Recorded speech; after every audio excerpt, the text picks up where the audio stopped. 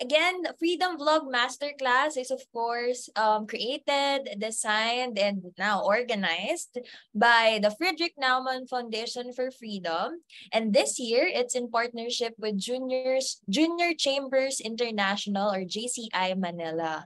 We also have the support of our friends from LSE Studios, Aperture, and Henry's Camera. So ano ba yung Freedom Vlog Masterclass?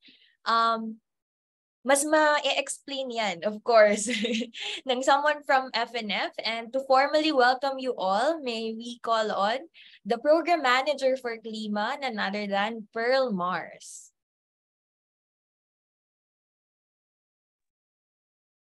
Hi everyone, good evening. Can you hear me? Yes, clearly. Ayan, sige. So thank you. And so thanks, Giselle. So thanks again everyone for joining us tonight. I know it's very challenging given na ang lakas ng ulan. And then I think a lot of people are still on the road. Ako din, I have to run.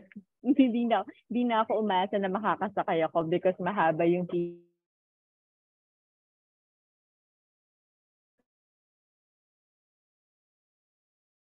very very good then segue to basically what we are about to do in this session. So probably before I get to the more a bit of explanation about what the Freedom Vlog is. So allow me to first introduce the foundation. So Friedrich Naumann Foundation Philippines is one of the 5 German organizations operating in the Philippines.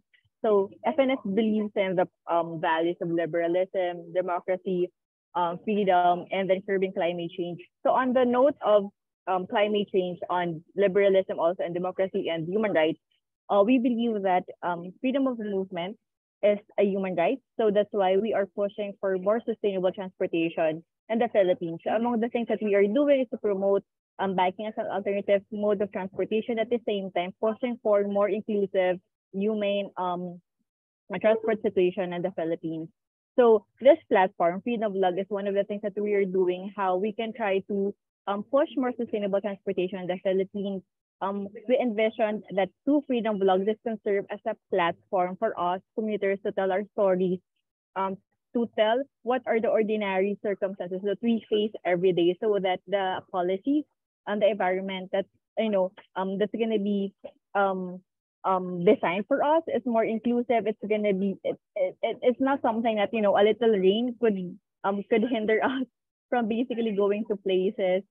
There was a study that was done last year that basically says Filipinos don't recognize that transportation is one a very big concern for them, despite the fact that we are on the road at least 2 hours every day.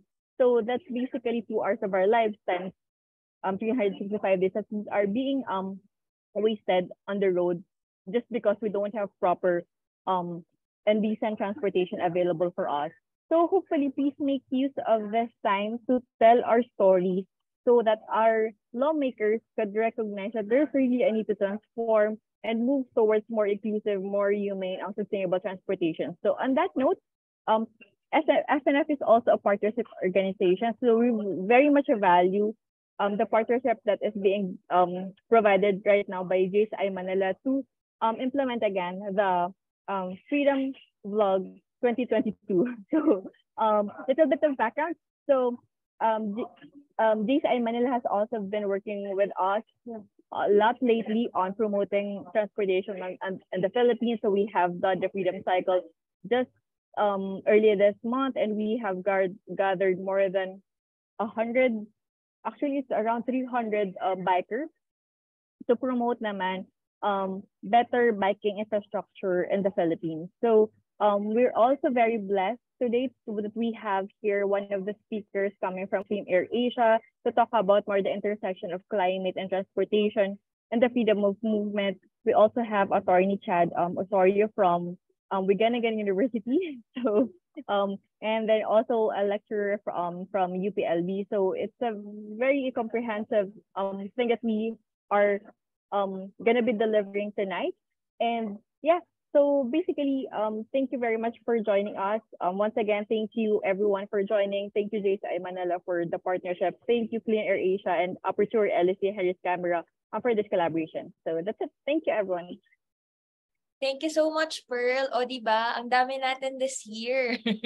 Talagang we have a lot in store for everyone. Anyways, kaya pala quiet kanina ay dahil hindi pa naka-enable ang chat. But now, people are saying hi, good evening, and ayan, thank you for all your messages and we hope no na safe kayo wherever you are.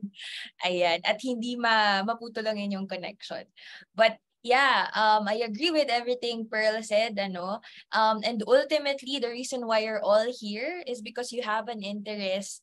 You have an interest also to help, to be part, to contribute and to be part of the solution ng mga issues like what we're experiencing now. Yung tipong natatrap kayo kasi umulan, nahihirapan tayong sumakay. For sure, mahaba na naman yung pila. So, sa mga, sa jeep, sa terminal. So, yan yung mga gusto nating i-highlight but at the same time mag-spark ng discussion on to call for action sa mga ganitong challenges. So again, Freedom Blog aims to promote and enhance smart mobility through creative storytelling and create awareness on the challenges of transport sector. We want to promote, 'di ba, safer, sustainable commuting by sharing real-life examples or real-life stories and amplify the call for action. Hopefully, yung mga entries na gagawin nyo would, motivate and inspire positive change, hindi lang sa FNF, hindi lang sa JCI or sa mga speakers, but also sa magiging audience nyo. 'Di ba? So, yung masterclass na ito will equip you as a participants on how to create content relevant to the theme, which is yung freedom of movement at yung smart mobility. So the sessions are divided into two. Yung una natin is yung advocacy building session, yun yung ngayong gabi. And then our next is yung content development session na gaganapin naman sa Saturday, but that would be on-site. Okay? Pero bago tayo pumunta sa exciting part, hindi pa rin tapos yung exciting part, ano? Share muna natin yung mechanics ng buong program because after the Freedom Masterclass, connected siya actually to somewhat a competition. But, sige. Next slide natin. Ayan. So, after this masterclass, no, you have to, of course, register sa online form. And I know you did na kasi nandito na rin kayo. So, you have to attend the vlog masterclass. Yung dalawa nating session, which is tonight and sa Saturday. And then, after the coaching, you need to come up with a minimum of 30 seconds to a maximum of a 60-seconder video. Ano siya? Portrait style, meaning yung perfect for TikTok at YouTube Shorts. Okay? Using yung storyboard and video techniques and concepts, of course, na matututunan niyo for the two-day sessions. Okay? Tapos, from your entries, lahat kayo, when you successfully attended the masterclass, pwede na kayong maging participant dun sa 10 videos na pipiliin ng committee ng FNF and ng partner, which is JCM Manila. Yung 10 entries na yun will undergo a review session with the mentors again. Tapos, they will be invited sa culminating activity natin sa July. So, yung 10 final versions ng videos will be featured sa article ng FNF Philippines website and other social media channels. Bibigyan din yung mga vloggers, freedom vloggers, ng 15,000 honorarium as contribution dun sa ginawa niyong video. Tapos, pag kayo yung mataas ang views sa TikTok, madadagdagan niya ng 5,000 pesos. Tapos lahat ng 10 na freedom vloggers will also receive a vlog starter kits from our sponsors. O diba, ang dami? Ang dami nyo namang marireceive just by attending, listening, and learning, no? And then, of course, creating a story out of everything that you've learned. Okay. So, di ko na patatagalin pa, no? Let's start the night with our first speaker. So, ang ating first topic is climate change and its impact to transport system at yung karapatan natin bilang commuters. He will also introduce us to sustainable transportation. He is currently the Sustainable Transport Lead of Clean Air Asia, an internationally recognized organization committed to fostering environmentally conscious transportation policies. Additionally, he serves as a lecturer at UP, University of the Philippines, and De La Salle University. He is renowned for his unwavering dedication to the cause of sustainable transport and he actively champions the imperative need for transformative changes in the transportation sector. So, wag na nating patagalin. Let us all, well, before that, the questions pala, no? Just take note of your questions and later we will accommodate it after ng session ng ating dalawang speaker. Anyways, let us all give a virtual round of applause, I guess. Or mag-chat tayo, no? To our first speaker, si Raymond Abad. Hi, Raymond. Hi. Hi everyone. Yeah, I hope you can hear me clearly. Good evening to everyone. And also thank you to FNF Philippines for inviting me to this webinar. And I hope that you'd be able to get some useful information for your mga videos na gagawin. So the flow of this presentation, which will discuss the climate change and impact to the transport system and some introduction to sustainable transportation. I'll just divide this quickly into three parts. So I will introduce first my current organization of Clean Air Asia, and then I will also talk about some of the research that I've done or that I did before joining Cleaner Asia. So medyo related din siya sa discussions kanina and our experience this afternoon, something on public transportation and flooding. And then later on, I will discuss something about sustainable transportation. So basically what we can do, or what we have to pursue in the future so that these impacts of climate change to the transport system could be mitigated. So ayan. So Clean Air Asia, we are an international non-government organization. So initially it was set up in 2001, basically with a mission of Asian cities without air pollution. So it was established first by the Asian Development Bank in 2001, and ever since 2008, we're working as a separate non-profit.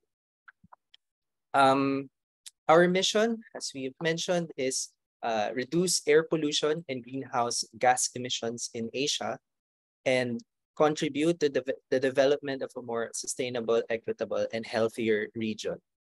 And our vision is a world with clean air, blue skies, and a stabilized climate for people and the planet. So for us to do this, to live by our mission and vision, we have two main thrusts or two main programs. So I'm part of the Sustainable Transport team, a diverse team working on various sustainable transport initiatives.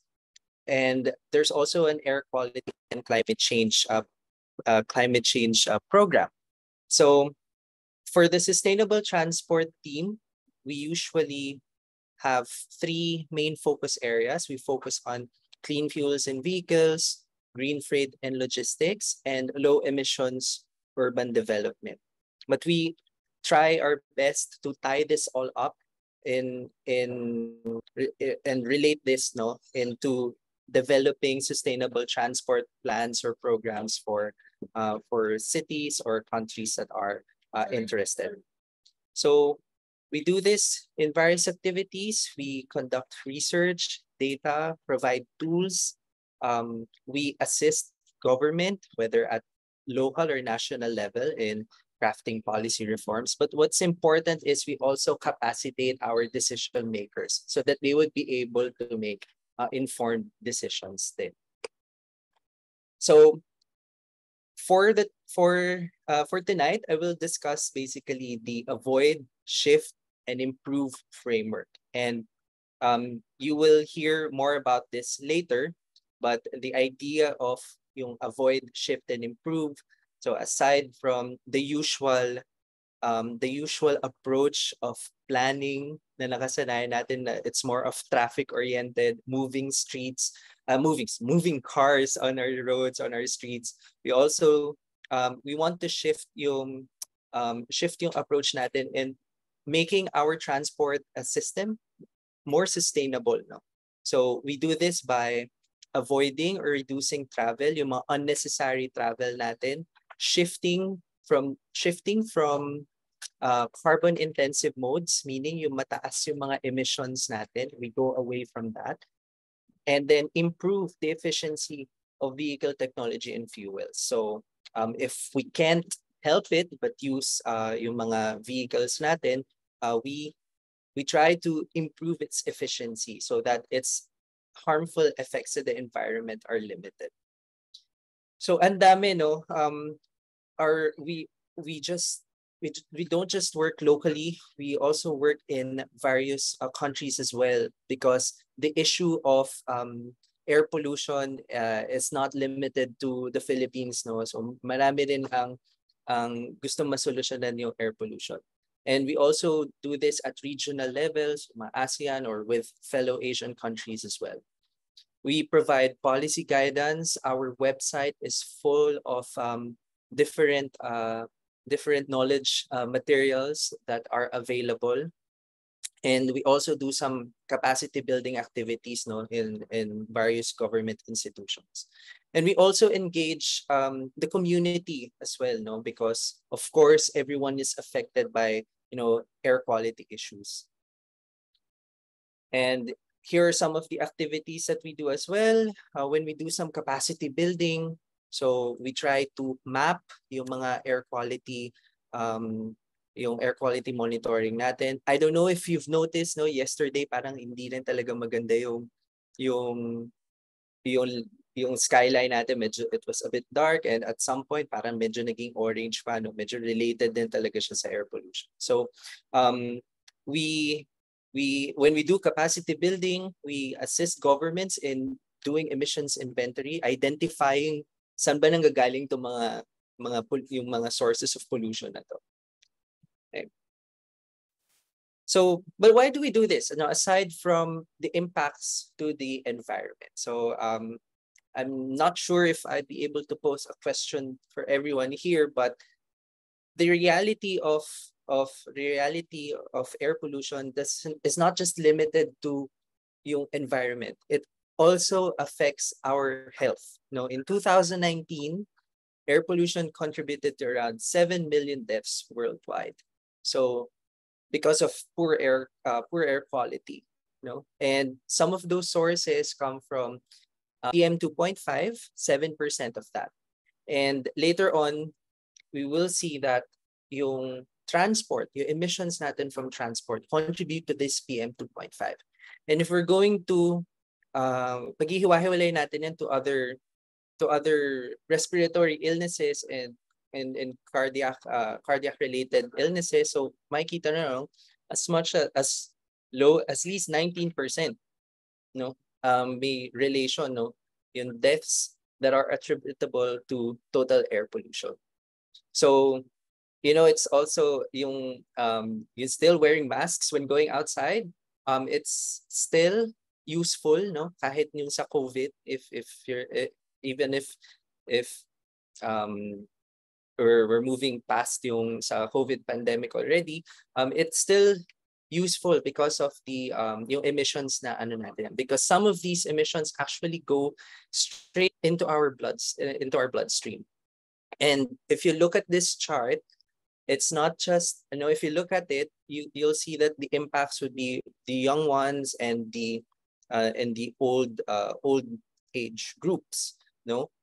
But if you're pregnant or even those yung mga buntis, yung mga babies din apektado. Because again, no, yung dumidiretso siya sa loob ng katawan natin.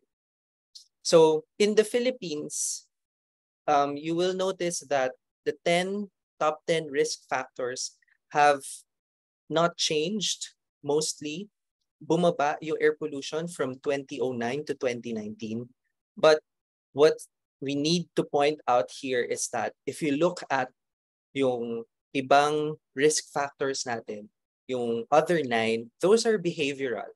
Pero how could we be able to control the air we breathe? No? So yung issue of air pollution, so it's not just an individual issue, no. It also affects those that are surrounding us. So aside from health, of course, yung pollutants that we put out into the air, emit into the atmosphere, also have impacts to climate change. So of course, we already know this ever since we're young. No, tinuturo sa atin yung concept ng yung greenhouse gas emissions and how it affects yung climate change. Napag-uusapan na rin yung increase in global average temperatures. No, yung meron, that's why we have some targets that we have to limit it to 1.5 degrees or else magpapatuloy na talaga yung impacts ng climate change. And these impacts of climate change, yung changes na sa mga weather conditions natin, whether it could be too hot or too cold, could also have some impacts also in some of yung health situation din natin. You know, because yung some areas would be less habitable because of the temperature, not just to humans but also to some species. Pag na-affect yung biodiversity natin because of climate change, but also affect humans also, yung mga sources of food natin. So nagtutuloy-tuloy siya. Okay. So again, we have to understand the most vulnerable are most affected. And if we look at it, this graph shows that yung transport emissions also are also the same, no, coming from different industries. So yung mga pollutants natin, those that affect air quality and those that affect the climate in general, basically come from similar sources. But tonight, I'll just talk about yung transport emissions lang tayo. So to round up, bakit natin, why do we have to push for environmentally friendly transport system? Why do we need to push for sustainable transport? Because of these impacts to our health and of course to the environment. So what do we need to do generally? If I'm going to summarize yung call to action natin. First, we need to look for more energy efficient systems. Of course, try to shift away from yung gamitin natin yung mga those that are, you know, parang sourced from yung cleaner sources natin. We try to reduce our consumption of fuel and other resources. So if you're using your cars, try to avoid using it, especially for unnecessary trips. If you're going to use it, also try to engage in car sharing, carpooling as well, or basically just use public transport as well. Okay, and these also have some co-benefits as well to us. No, if we reduce our consumption, we will have less costs, and again, may co-benefits din siya for the environment and our personal health. Okay. In terms of transport, so punta lang ako diretso sa traffic emissions and air pollutant contributions. So ano ba yung difference ng dalawa? Yung emissions, ito yung mga polluting substances na lumalabas din sa tailpipe, and usually na measure natin yan. If you register your vehicles, 'di ba, meron tayong mga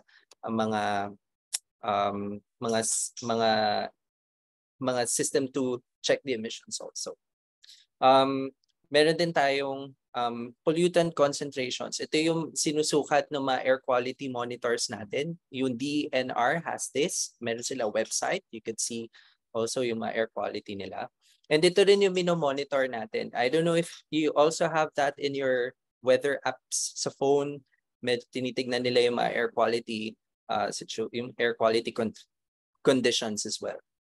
And these are important because as you can see in this figure, yung emissions natin, yung pollutant natin, malaki ang nanggagaling sa transport. Okay? And if you check yung mga documents natin, check some studies, a lot of the emissions really come from the transport sector. Kaya dapat marami tayong ginagawa sa transport. So, let's try to bridge this to yung issue natin on climate change. Ano ba yung mga nagiging impact ng pag hindi natin nakokontrol yung mga emissions natin from the transport sector mostly to yung climate situation natin. So, before I joined Clean Air Asia, so my research in the university focused on the impacts of public transport and flooding. And I did this because of my experience as a commuter, a public transport user during Ondoy. So, medyo at the risk of revealing my age from my college experience sa Ondoy. So, there are many studies already that have indicated that yung isa sa pinakamalaking impact ng climate change sa Pilipinas natin is yung rainfall. Yung mga biglaang sobrang taas or sobrang bigat or sobrang dami ng rainfall or yung mga monsoon rains na kala mo parang bagyo siya or yung mga extreme weather events just like Ondoy wherein yung rainfall nonstop. Okay? So this has the greatest impacts in the country. And there have been recent evidence that shows that yung mga intense na pag-ulan mas nagiging frequent siya more recently. Okay? So ano yung mga nagiging effect nito sa travel as a commuter?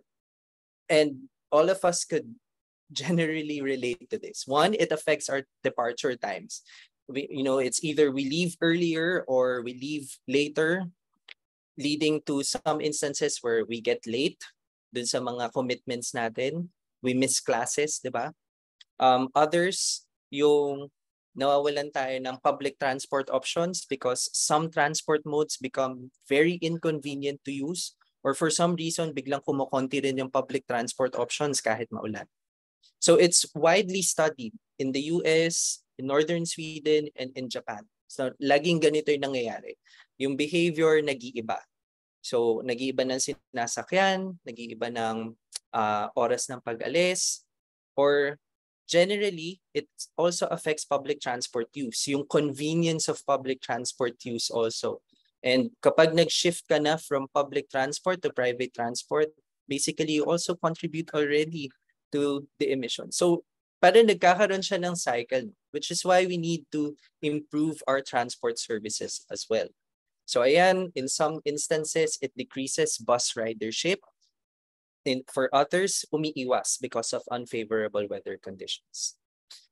But in the Philippines, it's usual, no? Parang I got these pictures from my research 3 years ago, and I think you can still have these same issues, no? Yung picture dun sa top right, yung part na you would have to cross yung mga makeshift na bridges, tapos sa dulo you have to pay this toll para hindi ka mabasa. Or sometimes you would have to use yung mga tricycles natin or pedicabs natin because we don't want to walk on flooded areas. So may mga ganong instances din talaga. So in our findings before, in my research, kahit mababa lang yung mga baha, ang impact niya malaki pa rin, no? Almost half nag-iiba yung behavior. Okay? Kasi syempre ayaw din natin naman lumusong basta-basta sa baha. Okay? And what is the impact for travel? So yung usual na 1.5 hours na travel time during normal travel conditions, nagiging almost 2 hours, for an increase by almost 45 to 46%. So, ang laki nung impact, no? And imagine if, yung you still have other commitments to do this, for other things, no? If you have a family to come home to, 'di ba? If you have kids, or kung meron pa kayong assignment or homework na hindi naman matatapos, ang daming impact because all of this maapektuhan. I mean, for some, no, sabi nga, for some, no, some of you are stranded. So, ganun pa rin yung situation. And it's still a challenge, no? Because itong period na to, dreaded to for students. So, what more pa sa mga workers natin, no? Because they don't usually get suspended dun sa mga trabaho nila. So, ano nangyayari sa transport? No, sometimes we have no choice but to use informal transport services. So, yung mga pedicab na hindi nyo sila napapansin before, bigla siyang nagagamit din siya ngayon because hindi siya tumitirik. Especially yung iba, tinutulak lang or pinapadyak kayo. So, ang laki bigla ng mga nagiging use ng mga ibang transport options na yun. And even research has shown that, no, that there is this versatility in ferrying people. And I think there's also a meme before na parang on sunny days it's 20 tapos 120 kapag maulan. But it's still useful. We still need those transit services. And travel time, minsan gusto nating umiwas. If you're using a car, you know where the flooded areas are, you will have to sometimes take circuitous routes, yung mas malayo yung ikot. So, kahit maliit lang yung affected na may baha, we have ang laki ng impact niya dun sa network, sa buong transit network natin sa Pilipinas. So if you want to read more about it, we did a research on how it affected transit users in Metro Manila. And one thing that we really found interesting there is that commuters, your transit users, really do not have that much of a choice. So minsan you will expect na they would do some changes na para mag-a-adjust sila, pero what if ito lang yung public transit option na available sa kanila, which is the case more often than not. So ayun, napipilitan sila. So napipilitan sila dun sa ganung situation. So what can we do if we have already established this relationship ng transport emissions and its impacts to climate change? So this is where sustainable transport interventions would have to come into play. So we always ask this question, no? If your tummy is getting bigger, what do you do? And we all know that the answer should be options B, C, or D. But the easiest answer would be A, buying bigger clothes. In the context of sustainable transport initiatives or interventions, we should always try to answer this by addressing yung key issues talaga. Okay? So that's also the same for transport. What do we need to do so that we can reduce transport emissions and its impact to the environment and climate change? So ito yung nabanggit ko kanina, no? Yung avoid, shifting, and improving. Okay?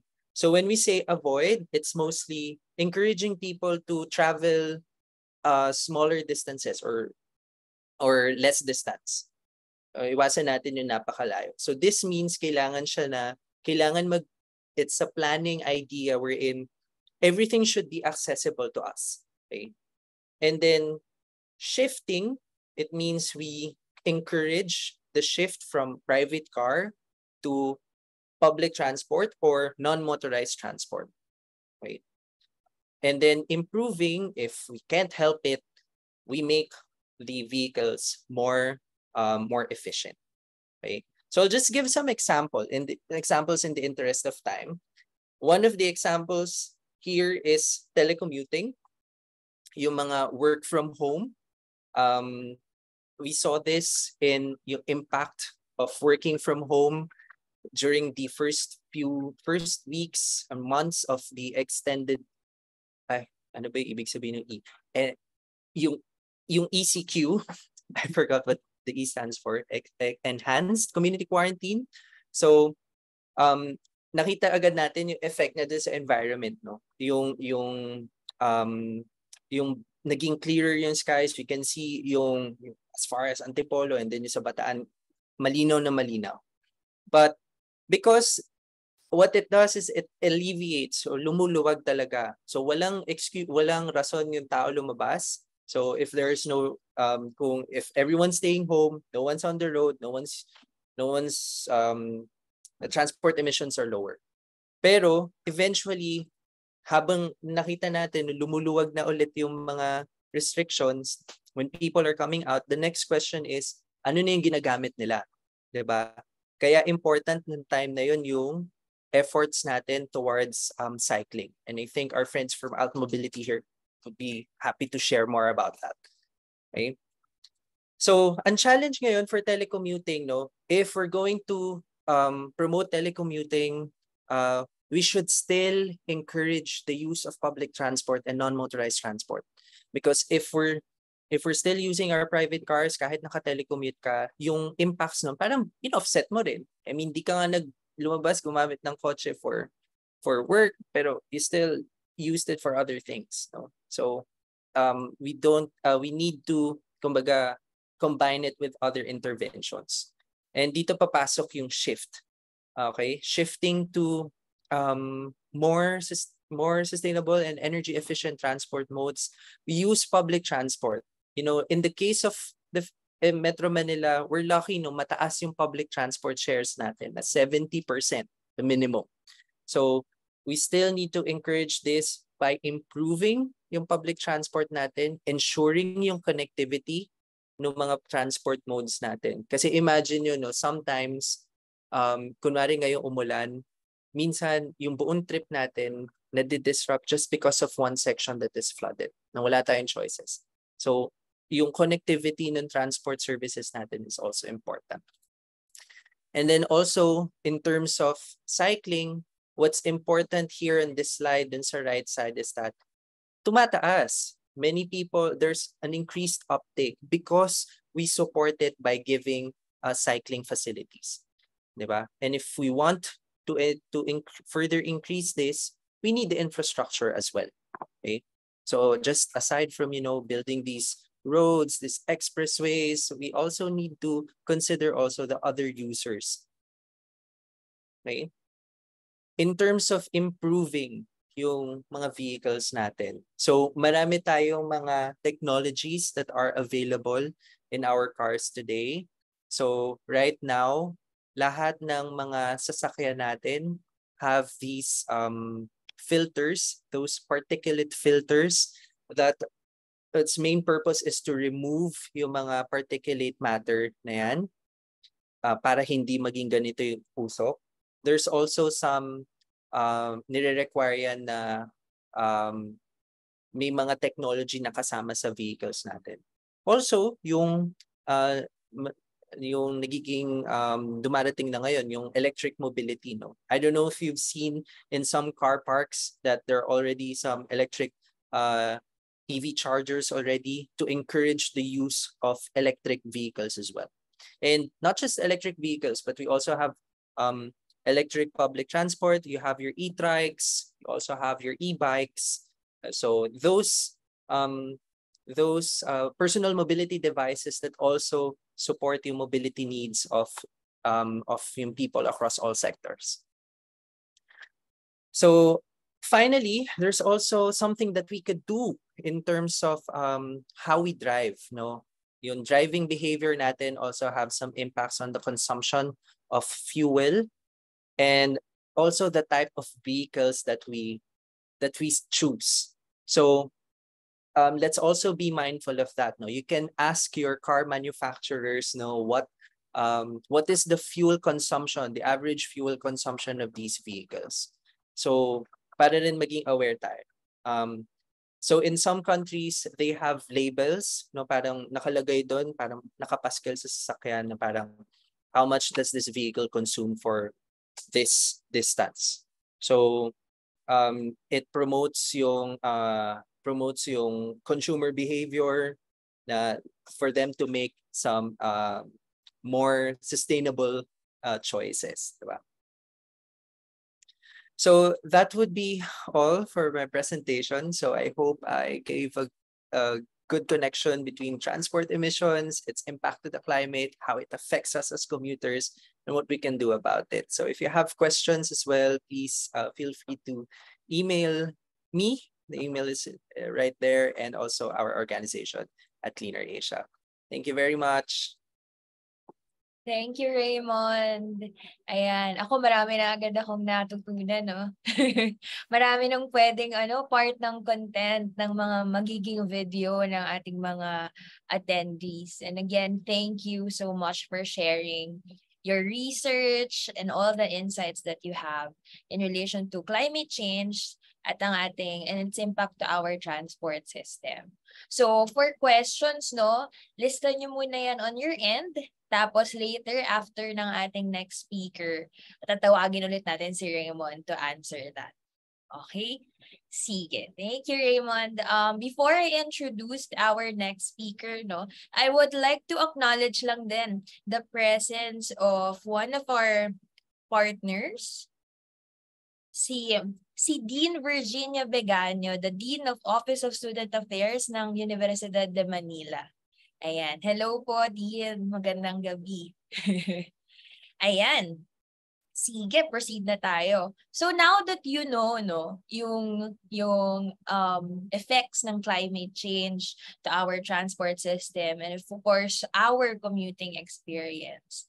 Let's now proceed naman kung paano natin yun itatawid to the importance of freedom of movement, the promotion of our mobility rights, and the importance of having a people-centered mobility.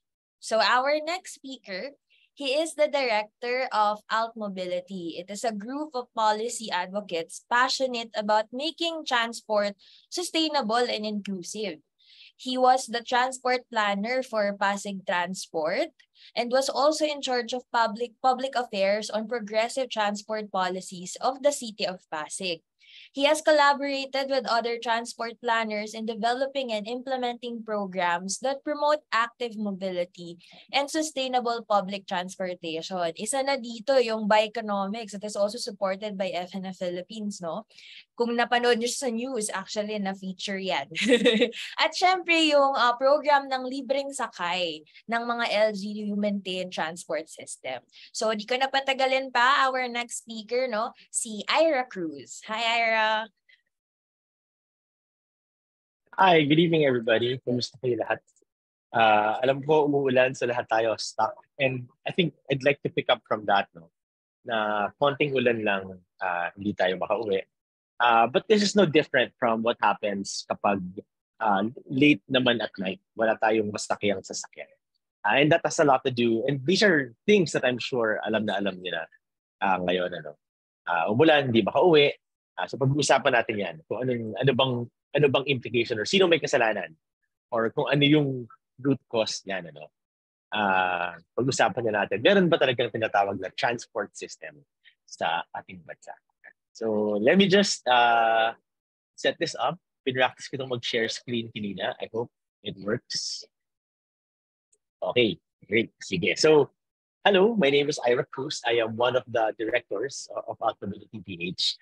Kami ay isang group ng mga volunteers. Essentially, volunteers kami lahat, mga transport planners, transport practitioners, and volunteers from many sectors. At ang gusto lang namin gawin ay maging maganda yung ating mobilidad sa buong Pilipinas. Okay. So next, I would like to talk to you tonight about three main things. Yung una, yung estado ng mobilidad sa ating bansa.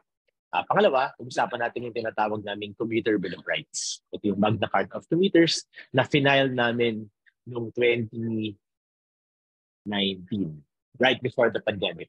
And syempre, I don't want to leave you tonight damp and depressed. Usap tayo ng mga ways of moving forward.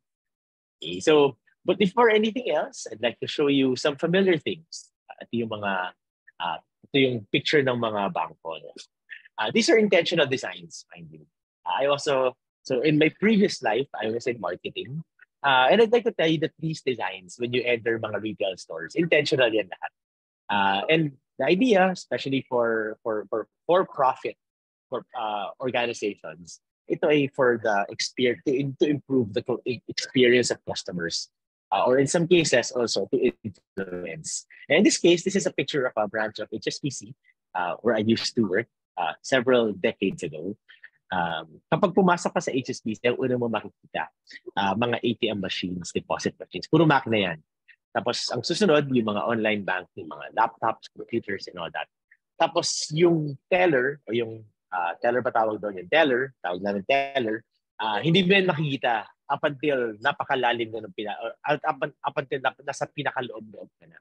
And that is a very conscious design. Kasi ang ginagawa ng HSBC, ipinapresent muna yung mga self-service machines.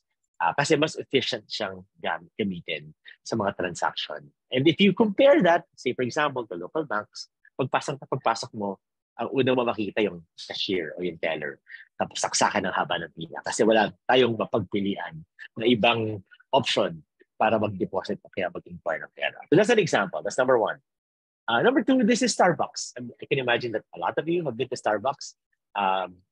At kapag pumasa ka sa Starbucks, manonotice mo kapag ito ay pumipila, especially pag mahaba yung pila, pinapaikot nila yan. At habang naghihintay ka sa pila, madadaanan mo yung mga tindahan ng yung mga naka-display na tumbler. At syempre, kahit 10 na yung Starbucks tumbler mo, bibili ka ng isa pa kasi ang ganda tingnan. And again, it influences your behavior kasi habang nag-aantay ka, tinititigan ka rin nung tumbler, no? At kapareho rin yan nung grocery. Habang ikaw ay nakapila, tinititigan ka ng mga juicy fruit, mga bubble gum, battery, toothpaste, toothbrush, that encourages you or at least tries to influence you to buy these little things na maliit lang naman, mura lang, pero it adds up. Pero and this also applies to our transportation options. I-compare natin siya dito sa retail experience na pinoprovide ng Department of Transportation natin. And this is where so while design influences behavior, infrastructure in the same way also influences our behavior. And more importantly, it also influences our preferences. Ito yung binabanggit kanina ni Raymond na dito tayo ngayon mamimili, ano bang klaseng mode of transportation yung gugustuhin natin. So now, when you see scenarios like this, they influence na hindi lang yung behavior natin, ito yung preference and yung ano yung ino-consider nating superior. At syempre, ang mas gusto natin, yung superior, diba? And therefore, we aspire for it. Whether it's, obviously, I'm gonna tell you, that's the wrong thing to aspire for, pero you can't blame also people from wanting to aspire for something that's convenient because we are at the end of the day humans and we are rational human beings. And of course, when you see sites like this, it also reinforces why we aim for what we consider now our superior forms of transportation, such as owning our own private vehicles. Okay, these are more pictures, obviously. On the left, you can see na yung naka-crutches, mas ginusto na lang yung i-risk yung kanyang buhay na baka siya masagasaan kasi saksakan naman ng hirap. Naka-crutches ka na, aakyat baba ka pa sa sidewalk. So the same thing, you notice on the right, halos di na magkasya yung mga tao sa bangketa. No? And sadly, this is a photo taken before the pandemic and up until now, ganyan pa rin yung itsura niya kahit nagkaroon na tayo ng pandemic and all of that. Ito pa yung isang scene na makikita natin sa mga himpila ng bus. Sobrang siksikan. Hindi ka na makalabas kasi nagpupumilit pumasok yung mga tao sa loob. And again, the way that infrastructure and systems are designed forces people to behave the way they do. Kasi kung alam mo naman na may masasakyan kang bus in the next few minutes, predictable, hindi ka naman siguro makikipag-unahan right away kasi may dati. Pero given the way that the supply of our public transportation is at this point in our country, talaga nagbabangayan, nagtutulakan yung mga tao. Na hindi nila, wala na silang pakialam kung makalabas ka ba muna. Basta kailangan makapasok ako. And of course, we are very familiar. We see this every day also. Quite sad. Nakita mo naman. how much of city space is taken up by private vehicles at ilan lamang sa mga lanes na yan ang nakalaan para sa mga public transportation. Ngunit any transport economist will tell you, or kahit hindi ka transport economist, mag-i-estimate mo ilan bang laman ng isang kotse. And of course, the average studies is mga 1.2 persons per car on the average. One dividing two people. And for the same amount of space occupied by cars, 60 yung katumbas niya sa public transportation. Okay? Again, ito pa yung isang example. Kapag tayo naglalakad, minsan ang hirap maglakad. Sabihin na natin, mag-tricycle na lang ako or mag-grab. Kasi yung disenyo rin ng ating syudad ay napaka-hostile para sa mga pedestrians. No? Nakita niyo kung gawang lakaran na ito, pataas, di ba? Ang hirap maglakad. Yung sabi nila, yung patag yung dadaanan mo, di ba? Patagilid. Okay. So, paano ka maglalakad ka? So again, if you notice also, and once you notice it, can't unsee it, ang dami sa ating mga gas stations. Obviously, ito yung mga facilities para sa mga sasakyan. Sila yung nag-occupy ng mga corners ng ating mga kalsada. At kapag in-occupy nila yan, nawawala pa yung bangketa. So if you look at the photo on your right, naglalakad si Kuya, wala nang bangketa, kamutin pa siya masagasaan itong itim na kotse sa likod. Okay. And then, of course, we see infrastructure like this, di ba? To us, well-abled people, to us physically abled people, hindi natin ito manonotice. Pero kung titingnan mo, saan ba naka-angle yung pedestrian ramp na yan? Tama nga siguro yung angle niya, pero kapag ikaw isang naka-wheelchair at bumaba ka dyan, parang naka-aim sa gitna ng intersection yung rampa. No? So pag bumaba ka dyan, dire-diretso ka dyan sa gitna ng intersection. Whereas, di ba dapat in-angle nila yan, para naka-horizontal siya at nakatapat dun sa pedestrian lane. Okay. And again, this is another photo. This is Commonwealth Avenue. Siguro sa buong Pilipinas, ito yung pinakabadaming lanes. Ngunit, pagtatawid ka from the right side to the other side, napakahirap. Kasi napakadami ng lane na inallocate na sa kotse at bawal tumawid, akit ka pa. And in my case, I'm riding a bike, which is my main form of transportation. Kailangan ko pa siyang buhatin dun sa taas ng elevated overpass para lang makatuloy ako dun sa kabila. Kasi pinaprioritize masyado yung pangangailangan ng mga nakasasakyan.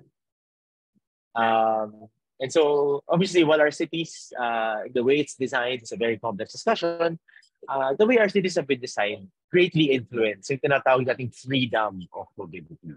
So, napaka-complex niya, pero suffice to say, the way that it's been designed greatly influences our freedom, or the influence actually restricts or allows us for freedom of transportation. Unfortunately, yung mga tinatawag nating traditional experts have failed us in all of these decades. And while that is so, the government is pivoting ever so slowly. Sa lahat ng mga bagay nito, gobyerno yung pinakamatagal mag-catch up. And unfortunately, the government accounts for a huge chunk of what really needs to evolve in order for us to have functional cities. On your screen is a copy of a DILG document. Ito yung local planning systems na hanggang ngayon ay ginagamit. And if you read that section that I highlighted on the right, kita mo naman, masyadong nilang pinagtataas-taasan yung kalidad o yung role ng engineers. And we can see that we are where we are today because of engineering designs that do not take into consideration the very simple needs of commuters and pedestrians. I'll give you a few more seconds just to read it and absorb it. Pero sana huwag yung paniwalaan yung nabasa ninyo. But unfortunately, this is the document that the ILG gives to local government units. Hopefully, we have members of the bureaucracy that are smarter than this handbook. Okay, but before we go any further, I want to make sure that we are on the same page with some key principles and ideologies na sinusulong namin as Out-Mobility para mapaganda yung mobilidad ng lahat ng tao. No? Okay, so I'm flashing some key ideas, opportunities in cities. No? Yung marami tayong naririnig dati kasi sinasabi nila, sige, ano yan, i-decongest natin yung mga cities. Tanggalin natin yung mga tao sa syudad para maubos yung tao sa Metro Manila, ilipat natin sila sa ibang cities. Number one, dapat tayo mag-develop ng ibang syudad for the sake of wanting to develop other cities. Meaning, gusto nating i-develop ang Cebu, ang Davao, ang Iloilo for the sake of developing those areas. But it should never be for the sake of wanting to get rid of people in Metro Manila or in cities in general. Because cities work precisely because of people. At yung mga tao na pupunta sa cities kasi nandun yung mga opportunities. At yung mga opportunities na yun ay available kasi may tao sa cities. At napaka-importante ng diversity sa cities. So, walang tao, walang city.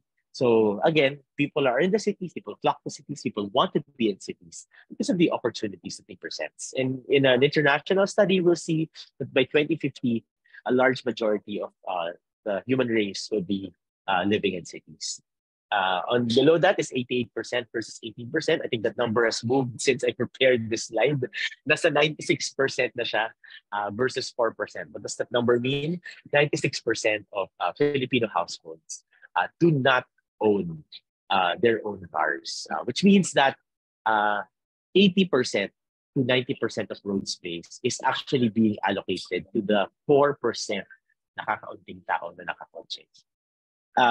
Next, focus on improving mobility. Madalas nadidinig natin, ang traffic. Paano ba isosolve yung traffic? Pero mali yan actually. Kasi ang dapat nating pag-usapan ay paano ba mapapaganda yung mobilidad ng mga tao. Pero hindi yung kung gaano kabilis tatakbo yung mga sasakyan. This is very, very recent news that MMDA released saying that the speed at which vehicles are now traversing EDSA is faster.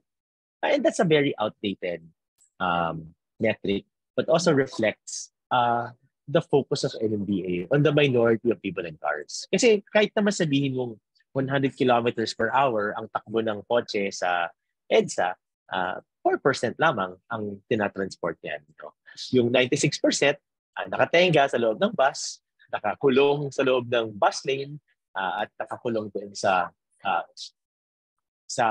faulty or defective na mga bike lanes. Napag-usapan na natin kanina yung infrastructure dictating behavior. Napag-usapan na rin natin yung real experts, di ba? Nakita natin kung gaano kataas ilagay sa pedestal yung mga engineers. Ngunit nalalaman ba nila yung pinagdadaanan ng mga tao sa pang-araw-araw na may buhay para makapasok lamang sa trabaho? Last one, yung second to last, yung reducing car dependence. Walang masama sa pagmamaneho ng sasakyan. In fact, recently, I took a risk and I wrote an article for Of All Magazines Top Gear, yung favorite magazine ng mga car enthusiasts, in an attempt to say that at the end of the day, hindi naman masama ang pagmamaneho. Ang masama ay nakadesenyo ang ating mga syudad kung saan yung mga tao ay nagiging dependent sa sasakyan o kaya ay ina-aspire magmaneho. At ihuli ko syempre yung freedom planning. Merong famous architect si Architect Spark yung yung lalaki nakaitim. Sinasabi niya that transport planning is freedom planning. And as transport experts, as transport practitioners, the way that you design the cities dictate the freedom of people that live in it. Okay, so sana natandaan niyo yung mga principles na yan dahil babalikan natin siya maya-maya. Siyempre, if you have questions, I'll be turning back to those principles. So at the end of the day, ang sinasabi namin sa Accountability 2 meters naman, yung ating pagtuunan ng pansin. Okay, in 2019, nabanggit ko kanina, sinayal namin yung tinatawag na Commuter Bill of Rights. This is several slides that would follow. Hindi ko siya titigilan isa-isa. In fact, I will just give you a copy of this presentation para magkaroon kayo ng copy ng mga key highlights ng bill. But essentially what this is that it codifies yung basic fundamental requirements upang mapaganda ang mobilidad ng lahat ng tao sa syudad. When we were filing this bill, wala kami makitang counterpart bill niya sa ibang bansa. Kasi sa sobrang basic at sa sobrang fundamental ng mga bagay na ito, hindi na siya actually kino-codify. But siyempre, in the Philippines, we're catching up. And we had wanted to file this bill in order to codify and to guide government in terms of the basic facilities, features, principles, policies, infrastructure they should introduce in order to improve the lives of people in the Philippines. Pero papasadahan ko siya ng mabilis. Una, public transportation should be available within 500 meters. Ibig sabihin, kailangan pag lumabas ka sa iyong yung pinagtatrabahuan sa bahay, dapat merong masasakyan. Kasi ang hirap kung hanapin sa masasakyan. At kung lilipat ka man, sana yung lipatan mo ay hindi masyadong hihigit sa 300 meters. No? Yung pag-iintay mo, dapat kung nakita niyo yung picture kanina nung nasa bus, naguunahan yung mga tao, nagsisikuhan sila, nagtalakan, hindi nila alam kung anong oras darating yung susunod na bus. So, kailangan dapat ma-manage yung supply para may dumarating na supply every 10 minutes, kahit man lamang sa peak hours. Yung public transport, dapat mabilis o ma-prioritize siya sa kalsada. Dapat yung 15 kilometers kaya niyang tahakin within 1 hour.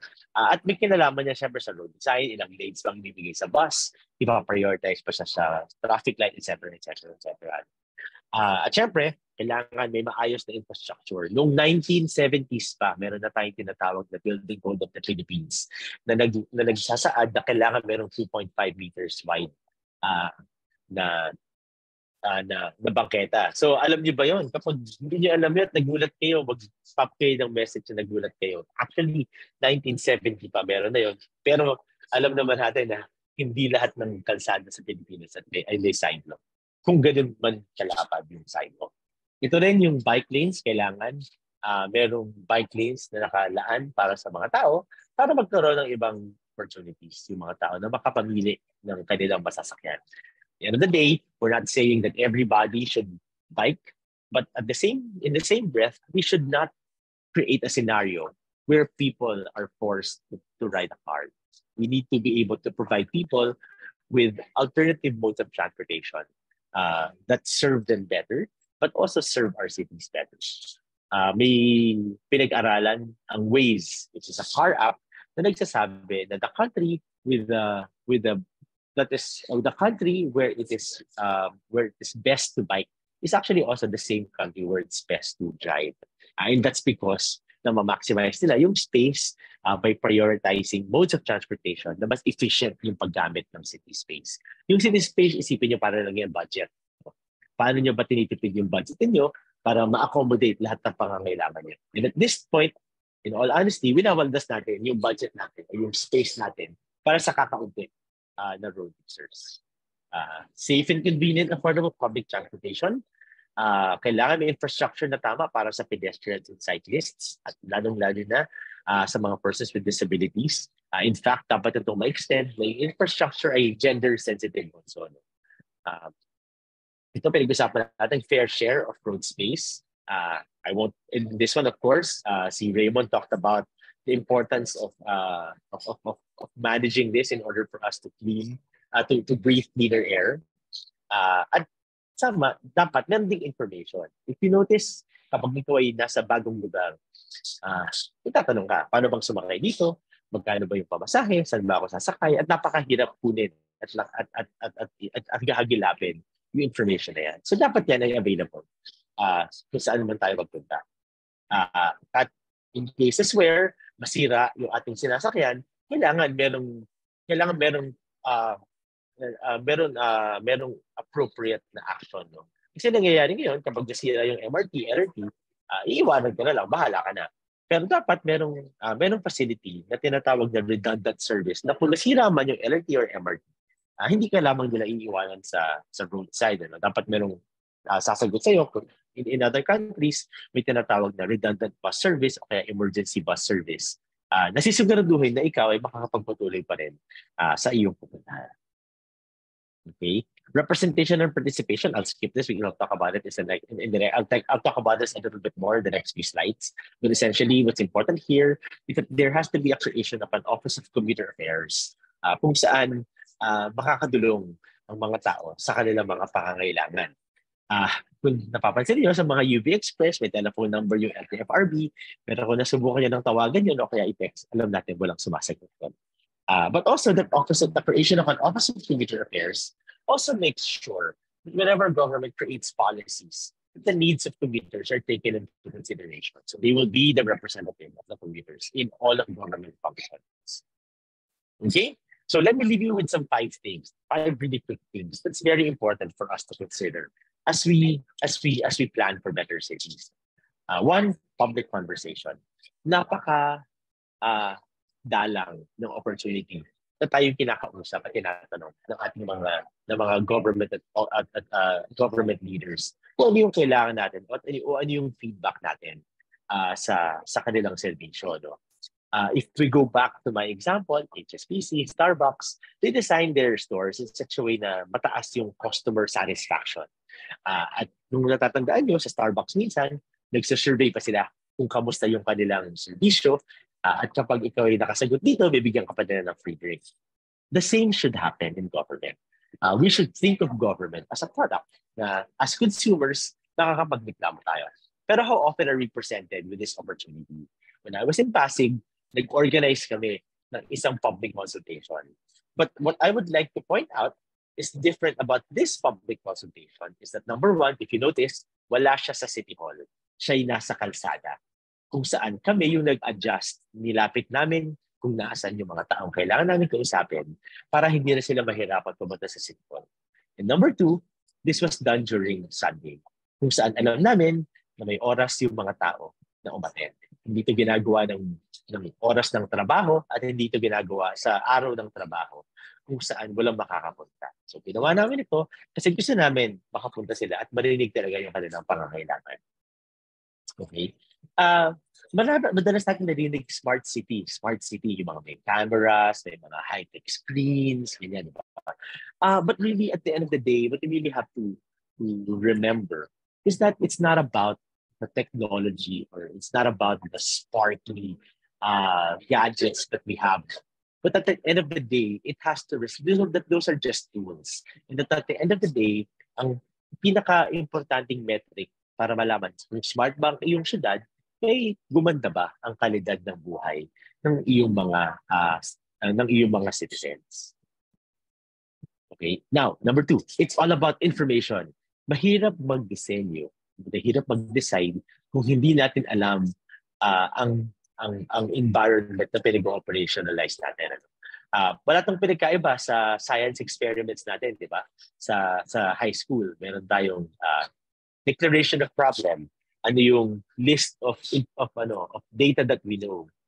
So pareho din dapat dito. At kailangan mo collect tayo ng data. At nabanggit ito kanina ni Rosel, nasa pagkikipagtulungan namin sa Outmobility, gumawa sa FNF, gumawa kami ng study na tinatawag namin Bikenomics. Kapag pinag-usapan kasi before ang pagbisikleta, napaka-anecdotal yung mga sinasabing benefit nito. Sinasabi lang natin, nakakabawas matipid siya, maganda sa negosyo, maganda sa kalusugan, pero hindi natin ito nalalagyan ng peso amount. Ano nga ba yung peso amount na naka-akibat ng pamimisikleta? And this is one section of the Bikenomics. If you want to get the full copy Bikenomics study, you can go to the FNF website and you can download your copy. If you go to Google, all you need to do is type FNF Bikenomics and you will be led to the FNF website where you can download your own copy. And this is just a sample of that. Sinasabi namin, maganda sa negosyo yung biking. And if you notice, especially during the pandemic, ang daming restaurant na all of a sudden may bike rack sa labas, merong outdoor dining. And kinumpute namin yan na businesses can actually generate 25% more in revenue kapag yung parking lot nila sa labas ay ginawa nilang dining area o kaya ay nag-accommodate sila ng bike parking. May picture ako dito. Dati ito ay parang parking lot ata na ina-allocate nila. Ngunit yung ginawa nilang dining area at naglagay sila ng bike rack, sinasabi ng may-ari na 20 to 30% ng kanyang kita ngayon ay galing na sa mga cyclists. Bikes are also better for your budget. Okay? So pag ikaw ay isang owner ng bisikleta, tinatayang makakatipid ka ng 282,000 a year compared sa owning a car. No? Yan yung matitipid mo sa gas, parking, maintenance, registration, etc. Malaki din ang kinakatipid, ang maititipid nito para sa gobyerno. Kasi sinasabi ng gobyerno kapag tayo humihingi ng mga programa, sinasabi nila, oh, walang budget, walang budget, walang budget.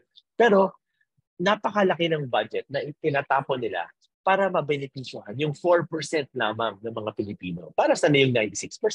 Sinasabi nila, oh, walang budget, kaya ika-cancel na yung service contracting. O wala nang budget, kaya ika-cancel na yung libreng sakay ng EDSA. Ngunit napakadaming pera na tinatapon sa pagko-construct ng infrastructure para sa mga 4% o para sa kakaunting pang pribadong sasakyan. Tinataya namin na for every kilometer of car lane, makakapag-construct ka actually ng 9.7 kilometers ng bike lane. At for every kilometer ng bike lane, makakatibig tayo ng tumataginting na 26 million pesos. So that's a sampling of Bikenomics. If you want to learn more about Bikenomics, you can go to the website of FNF and download your own copy. Okay, number 3, get on the ground. Marami sa mga government officials natin kapag nagko-commute, ay nagko-commute lamang for public, for PR purposes, para masabi nag-commute sila.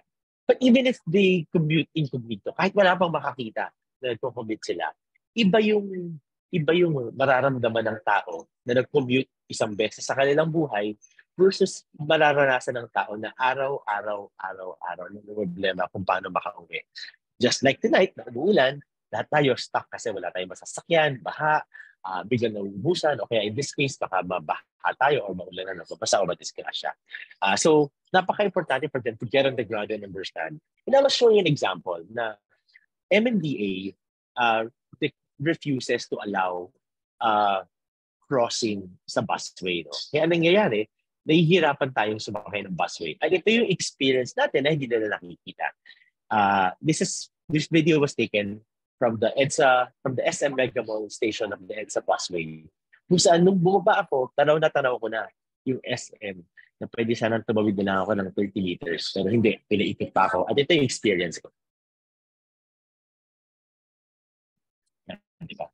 Akit ka, lalakad ka sa concourse level ng MRT, lalabas ka, bababa ka, ikot, tatawid sa kabila, tapos bababa ka, tapos pakibagsiksikan ulit, lalakad ng malayo, may basa pa, may baha pa, para makarating ka lang dun sa pupuntahan. So that's about 300% more effort on your part. Tapos ito rin yung masaklap na for a lot of people, ito yung hindi na-experience ng government. Makikita natin sa video na to, ang isang experience ng mga tao na nagko-commit araw-araw. So, it's another working day for me, kaya samahan niyo ako pumunta ng BGC. Ayan, around 5:15 a.m. na ako nakasakay ng bus and usually 1 hour and 30 minutes lang naman yung biyahe ko. So, on video, First time kong magko-commute papuntang BGC area, especially sa new building ng JP Morgan. Kaya the day before ako mag-on-site, nag-decide ako na mag-commute muna para matansya ko yung magiging estimated time of arrival ko the next day. Ano na mga te, Lunes ng umaga, samahan niyo ako mag-commute, punta tayong BGC. 3:00 ng umaga kailangan nakaalis na ako ng bahay kasi kailangan bago mag 5:00, nasa Alabang na ako. Wala talaga akong pasok today pero need ko lang pumunta ng office para patingnan yung laptop ko. Kailangan bago mag 5:00 nasa Alabang na ako kasi 5 a.m. yung first trip ng shuttle papuntang office. Medyo buwis buhay kasi wala pang masyadong tao sa daan tas ang dilim ng nilalakaran ko dito sa Alabang. Sa Festival Mall ako nag-aabang ng shuttle. And as you can see, ayan, parang halos ako lang yung tao.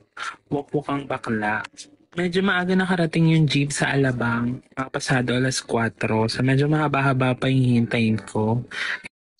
And then you've got these things that feel like they own the road just because they've got. Wow! How disrespectful! okay, so yan yung videos ng mga nagko-commute na nakuha ko. Actually on TikTok.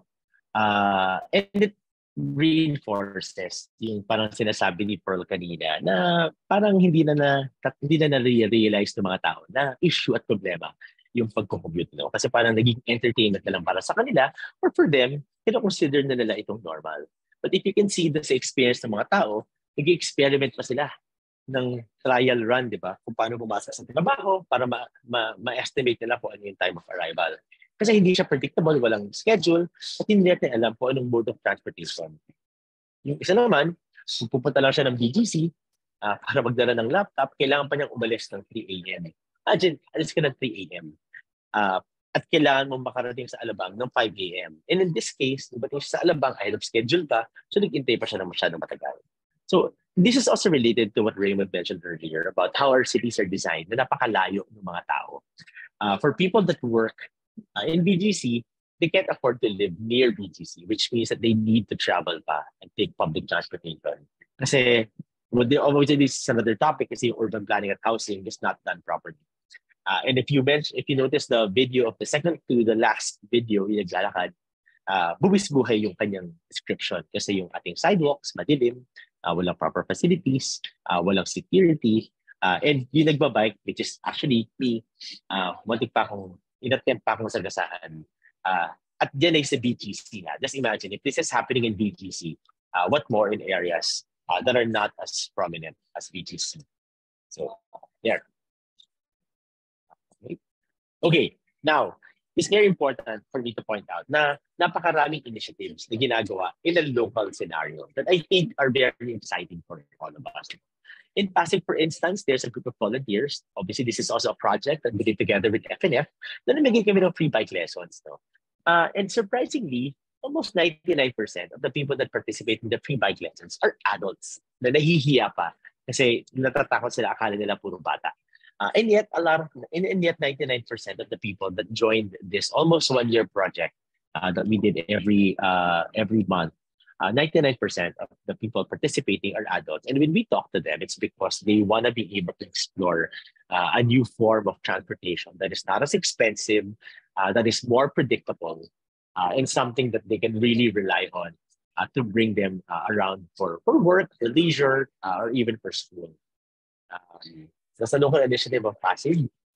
This one is in Poblacion, where a local bike shop decided to just do pop-ups. And as you can see, a lot of bikers came and occupied the street, which actually gave later on an idea that became a street festival. That led to a larger idea of creating a street festival in Poblacion called San Piro, which happened about a few months after they realized that events such as this that bring communities together, that take over the street, is actually great for the community. And this benefited not only the bikers that visited, but also all of the endemic businesses in Poblacion that have been there for decades because of discoverability. Now they receive a regular or an additional set like customers. Ayan. So pati yung sari-sari store sa gilid, nagkaroon ng customers, residents na initially medyo unsure doon sa idea, bigla silang lumalabas, nilalakad nila yung hustle nila, nilalakad nila yung mga anak nila para ma-enjoy yung kalsada. Yan. At ito yung examples ng group picture nila. At lastly, while I mentioned in the beginning that national government takes a long, long time to pivot and understand its role and how it can better serve the people, the local governments is really a ray of hope.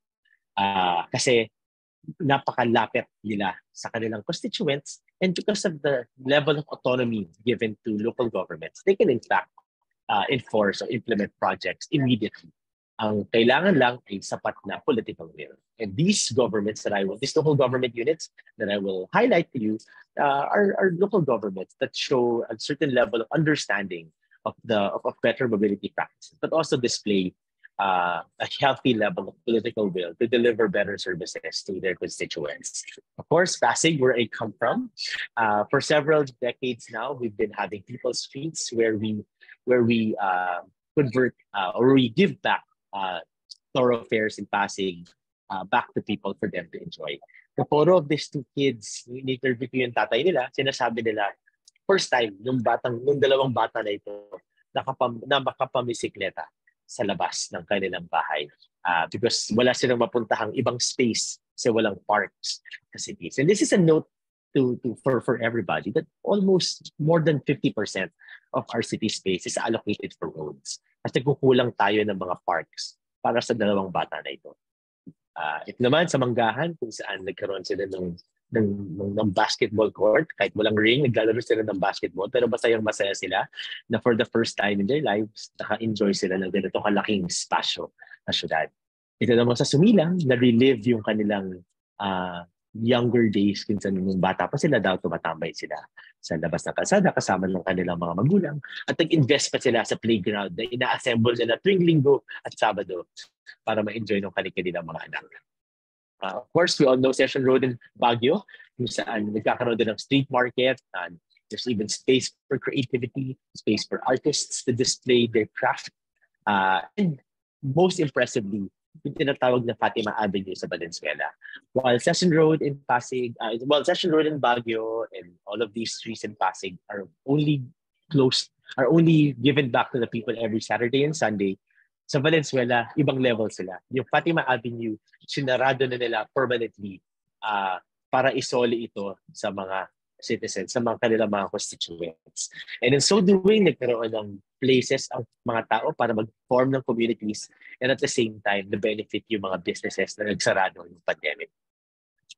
Meron din magandang mga interventions ang ating mga local government units dahil kilala nila yung kanilang mga constituents, alam nila yung pangangailangan at a very intimate level. Nagkaroon din sila ng kanya-kanyang bike lane design. Itong nasa kaliwa sa Commonwealth, merong contraflow. This is Commonwealth on the left, Makati on the right. This is JP Rizal na may contraflow. Kasi nga sa saksakan ng laki ng kalsada at hirap tumawid sa kabilang side, na-realize nila baka dapat magkaroon ng ng bi-directional bike lanes. At yun naman sa Makati, ganun din. Okay. So, as I mentioned, I want to leave you on a better note and a more positive note. And so, we really just need to be able to understand the correct intervention and structures to be able to improve mobility for everybody. And mobility, regardless of your choice of mode of transportation, affects everybody. And at the end of the day, it should really be about the people. Sinasabi namin, move people, not cars. So that at the end of the day, tatanong natin yung sarili natin, how free are we in our cities? That's it. I hope that helps. Yeah, thank you so much, Ira. It really helps. I mean, ang dami ko, for sure, maraming natutunan ng lahat, no? I've seen sa comments, sabi niya, very relatable daw kasi na-experience din nila yung mga napakita mong videos, yung mga na-explain mo and all. Sa sobrang dami nang na-share, parang ang hirap na magtanong kasi na-share na lahat. But, we still encourage everyone to type in your question. Don't be shy. It's an honor to be with Ira and Raymond. Sila yung mga tamang tao who can answer our questions. So, given that, may isa tayong question dito. Sabi ni Lino Lagonzal, I guess this question can be answered by both Ira and Raymond.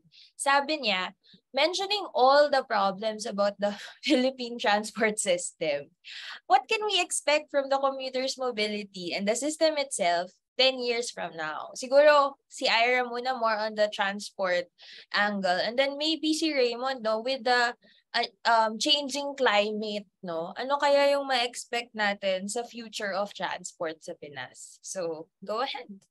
Ira. Thank you for that wonderful question. Unang-una, simulan natin dun sa transport system. I hate to break it to you, pero walang sistema. Kasi pag sinabi mong sistema, ibig sabihin, you have several components that are orchestrated or that orchestrates and coordinates with each other. Wala tayo niyan. Imagine yourself coming out of your house. Paglabas mo, unang-una, may sidewalk pa. Kung meron man, yung sidewalk ba na yan, iahatid ka sa sakayan ng jeep. Kapag ikaw ba nagpunta sa sakayan ng jeep, teka lang, pag nakita mo sa sakayan ng jeep, nakalagay pa, no loading, unloading. Kung nasan yung waiting shed, no loading, unloading. So lalakad ka pa, kung saan bawal tumawid, sasakay ka ng jeep. Pag nakasakay ka ng jeep, yung jeep ba, tatapat sa MRT station. Siyempre, hindi pwede kasi pagdating doon sa babaan ng MRT station, either nilagyan ng MMDA ng fence, o kaya nakalagay ulit, no loading, unloading. So sasakay ka ngayon. So hindi ka ngayon makakasakay. Diba? Pagbaba mo, syempre, pag ganun, pabalik din. Pag nakasakay ka man dun sa train, aakit ka sa taas, pababa ka, and so on and so forth. So yun yung sinasabi namin. Wala tayong masasabing sistema. Kasi at the moment, wala tayong masasabing orchestrated system. Kahit bangketa, hindi sunod-sunod. Kahit bike lane, hindi tuloy-tuloy. So that's number one. Now, 10 years. Ano mangyayari in 10 years? In all honesty, hindi ko alam. Kasi ang daming nakasalalay sa decision ng mga government officials natin ngayon. Obviously, civil society organizations like us work very hard to pressure government. We work very hard to collaborate with them. We work very hard to helping them develop capacity in order to effect these changes. And this can only go as far as they want to take it. In fact, we're working on a white paper, again, with the help of FNF, where we will detail ano ba yung problema, kuya, nitong mga government agencies na ito. Sino ba yung mga government agencies na may kasalanan talaga kung bakit hirap na hirap tayo? But also at the same time, I'd like to point out to you guys that we are, para tayong bibingka, no? I'm sure you've heard of this analogy. Merong, pag nagluluto ka ng bibingka, may init sa taas, merong init sa baba. And as a civil society organization, kami nag-a-apply ng init sa taas. Pinapressure namin yung government, nakipagpundahin kami sa kanila, nakipag-usap kami sa media para ma-broadcast yung aming position. But at the same time, I think this is where you guys are gonna come in. Kasi gagawa kayo ng mga videos. And we need your help to come up with unconventional solution to convince people to join the advocacy. Kasi yung mahirap na part sa advocacy is to be able to develop and bring people to a certain level na may pakialam sila. How then are we able to make people stand up and take up arms to do this? And hopefully, with your help, yung init sa ilalim, yung init sa taas, malulunto natin yung transportation system. Sana in less than 10 years. Tama, sana in less than 10 years. Asap nga sana. Pero, ayun, I hope... Kasi yung promise ng DOTR noong December 2022, ipaprioritize nila ang cyclist and pedestrian in the next 5 years. Naka-splash yan sa Inquirer. So we're singilin natin sila. Tama, accountable dapat yung mga nangangako. So, isa yan sa malaking magiging contribution nyo, no, as content creator, yung pag-amplify ng call for action natin. Thank you, Ira, no. Let's ask naman Raymond din, no, in the changing climate, ano kaya yung future ng transport system natin? Ngayon, I think may picture agad ako nakita, binaha na naman somewhere. So, na-stuck yung mga tao. Go ahead, Raymond. I just like to add also, no, yung ano bang mga transport infra rin yung inaasahan natin matapos in 10 years. So I think we already we're aware, no, marami tayong mga rail projects na matatapos. So hopefully kapag matapos yon, it could also encourage more modal shift. Kung titignan din natin yung alignment, especially even yung sa subway, no, para nandun siya sa bandang eastern corridor ng Metro Manila. So that could also support yung transport needs nun sa area na yun, yung mga nasa Taguig or where we work. Also in Ortigas, may mga tatamaan na area. Which in reality, if you're going to look at yung mga high capacity public transport services along C5, doon din tayo nagkukulang, no? So which is why yung pagtawid natin sa east-west. So east-west medyo mahirap. So ayun nga, maraming rail. Next question for this one, no? How will our road-based public transport system support this one? Kasi okay, hindi nga mabilis nga yung rail natin, no? Pag mag-trend ka, o pagbaba mo naman, paano ka na? Diba? And even yung challenge nga nung pagpunta mo doon sa stations, no, I think makikita nyo siya sa, ayan na naman yung mga memes na parang umaakyat ka sa ganyan. So we also need to, sa ibang bansa, they have this, yung mga checks na parang yung mga vulnerable groups natin, no, na parang we have to advocate for them. Kasi doon natin malalaman din na yung mga transit services natin is for everyone. So tanungin natin yung mga may disability, yung mga matatanda, yung mga school, yung mga people going to school, yung merong mga may dalang mabibigat na bag, magagamit ba nila yung mga transport services natin? So with that, maraming opportunity. I mean, yung isa sa mga pinakamalaking change na nakita natin yung sa EDSA carousel nung COVID during the pandemic. It's not perfect. It's but it's a huge step improving yung bus corridor dun sa EDSA. There's still a lot to be improved in terms of our road-based services. Yung modernization, again, not perfect too in terms of reducing yung emissions coming from the transport sector. Marami ding mga issues in terms of just transition, kung accessible ba or equitable to our drivers as well.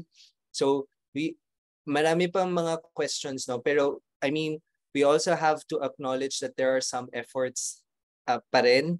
I mean, from the time that I was in college versus the time that yung ilang years na work.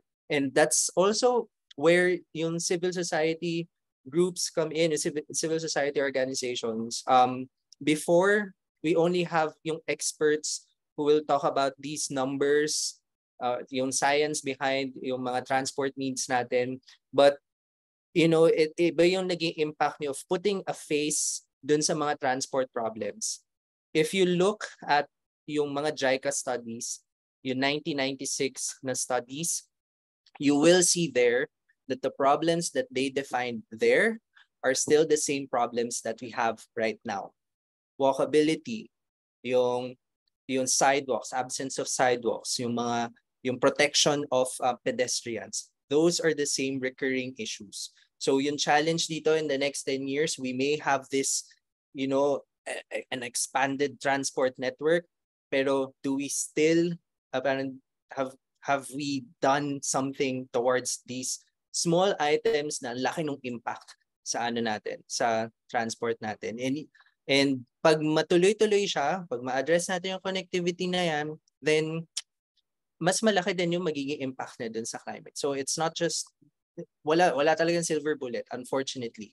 Kailangan merong sunod-sunod siyang program, but it would start with yung anong vision ng government. At least ngayon meron ng mga clear na you wouldn't see that 10 years ago, 'di ba? Yung funding for road-based transport, again, thanks to the civil society groups na talagang kinukulit sila na for that. So meron ganun tayong progression, and hindi tayo dapat huminto doon because there's still a lot more na nangyayari, and not just limited to Metro Manila. Pag lumipat pa tayo sa ibang metropolitan areas, pareho lang din sila ng na-experience, and more or less papunta rin sila dun sa same situation sa Metro Manila. So kailangan din natin bilisan kasi madaming sumusunod sa path ng Metro Manila. Thank you, Raymond. Ayan. So, both answers ni Ira and ni Raymond, I guess the question is not just for them, but for all of us. Na 10 years from now, nung mangyayari, it's really up to us din, no? As bilang sama-sama tayo, kumbaga, sa solution. So, sabi rin niya, no? Malayo na, pero malayo pa. Kumbaga, yung mga dapat natin gawin. But of course, you acknowledge yung mga small wins na meron tayo. Okay, sige. My next question, no, from biyaheng bike ni Mike. This is for Ira as a biker din. Sabi niya, I'm a bike commuter for 3 years now. My daily route is EDSA Pasay to EDSA Shaw. I work in SM Mega Mall. I would like to ask, hindi ko sure kung masasagot ni Ira, but maybe may thoughts kasi based on experience. How to handle aggressive motorcycle riders who uses the bike lane? Okay, ganito. Meron akong dalawang answers. Yung isa hindi ko sasabihin dito. Pero kontakin mo na ako, I'll give you other tips. But just kidding. But not really. There are really different ways to know. Again, this is representative of the type of infrastructure that we have on our cities. No? If you think about it, saksakan ng dami ng nakamotor, pero wala silang infrastructure para sa kanila. Masyado silang ino-oppress. Whereas if we remember way back in 2020 when the pandemic exploded and erupted and changed our locked us in our homes. Ang laki ng inasa natin sa mga motorsiklo para dalan tayo ng pagkain, magdala ng groceries, magdala ng kung ano-ano. And yet, this is how we're repaying them. Up until now, matagal na lang hinihingi sa gobyerno, nabigyan sila ng sariling lane, hindi pa rin sila binibigyan. Kung bigyan man sila ng lane, pinaghalo pa sila sa truck. Ikaw man yung nakamotor, bakit ka susunod sa likod ng isang pagkalaki-laking truck na pwede kong mamatay? So I think that's one. No? I think one very important thing to keep in mind is that number one, hindi tayo magkakaaway. Lahat tayo ay road users. Kailangan tayong magbigayan. Ano? Number two, hindi natin kasalanan. Hindi to us versus them. Ito ay kasalanan ng gobyerno na dapat nating singilin na ayusin yung allocation ng road equitably so that people will be served properly and safely. So yun, kailangan isipin natin yan. Pangalawa, yung isang tip na notice ko na nag-work ay kapag in-eye contact sila. Kuya, padaan naman. That always helps. Kasi I think at the end of the day, this is what happens sa mga cars. No? Ang hilig-hilig mamusmina ng mga nasa kotse. Kasi protected sila naka-protect sila ng kotse. No? Naka-disguise sila. Hindi mo alam kung sino sila. Ngunit kapag nilabas mo yung humanity, no? Between each other, eye-to-eye contact kayo, sana magbalagkit. At nagsabi ko, kuya, padaan naman. No? Almost always, papadaanin ka naman nila. Or minsan, because nagmamadali sila, pag sinabi mo, uy, kuya naman, siningitan mo ako, nagsasorry sila actually. And this really helps me survive EDSA. No? Now, ang isang trick din nito ay if you are feeling threatened, again, this one is the parental guidance kasi you also have to gauge your own skill as a biker. There is a study in Australia that says that taking a full lane actually enforces your safety. Kasi kapag ikaw ay kinuha mo yung buong lane, meaning gumitna ka, it creates a psychological effect na you are forcing cars or motorcycles in this case to overtake you fully. Ngunit kapag ikaw ay nag-try gumilid sa isang lane, you're giving them the indication na tabi kayo. So sisingitan ka nila at mangyayari, magigigit at pwede ka mahulog. But again, this is a case-to-case scenario and also depending on your level of skill. So again, sa akin yung tip ko, continue natin i-push sa government na magkaroon ng infrastructure para sa mas nakararami. At the end of the day, cool heads would really prevail at let's humanize each other. Kung sabi natin sila, kuya, padaan naman, no? And believe it or not, you'll be surprised. Bisan papadaanin ka pa nila. Nagulat ako one time, nasa motorcycle ako, sabi nung motorcycle sa harapan ko, atras ka ng onte. So akala ko awayin niya ako. Yung pala, pinapa-atras niya ako para maka-atras siya. Tapos pinadaan niya ako sa gitna ng dalawang. So that's very important. So, in order to also address what Raymond mentioned earlier, tama ka, and I'd like to echo that na ang dami-daming mga cities na ngayon umuusbong, no? And sadly, they turn to Metro Manila and they copy the mistakes of Metro Manila. So let's prepare the other cities so that they'll be able to design with a clean slate without having to go through the same problems and mistakes that Metro Manila did. At tama rin si Raymond na ang laki ng tulong ng civil society sa pangunguna ng Move as One Coalition para masigurado na may budget para sa road-based transportation ang ating DOTR. At Raymond, baka hindi silver bullet ang hinahanap, baka dapat pink bullet. Thank you, Ira. Thank you. Echo ko lang din may nag-comment. Sabi nga, infra dictates behavior. So, somehow that encapsulates yung sagot ni Ira doon sa tanong. Sige, because we have another speaker. So, I'll just raise one more question. One last question for Ira and Raymond. Maybe Raymond mauna naman. Given, from your perspective as an expert on the climate change related to transport and all the challenges that we are facing right now, siguro anong tips or advice natin sa mga content creators na nakikinig ngayon? Given that, of course, sa process ng program na to, maybe soon, yung top 10, ma-review nyo rin and all. Siguro tips lang on the content creator. Ano ba yung mga dapat nating nating i-emphasize to address yung pinaka-advocacy ng Freedom Blog? Sige, go ahead.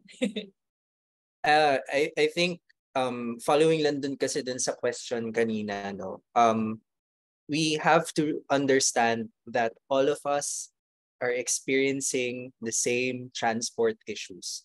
Ang masama kasi ang hindi kasi natin maganda nakikitang trend minsan sa conversation sa social media is that we try to um turn against each other yung narrative na motorcycle taking the bicycle lanes, na parang sasabihin na tanggalin mo yung bicycle lanes kasi gumagamit nila naman yan yung mga nakamotor.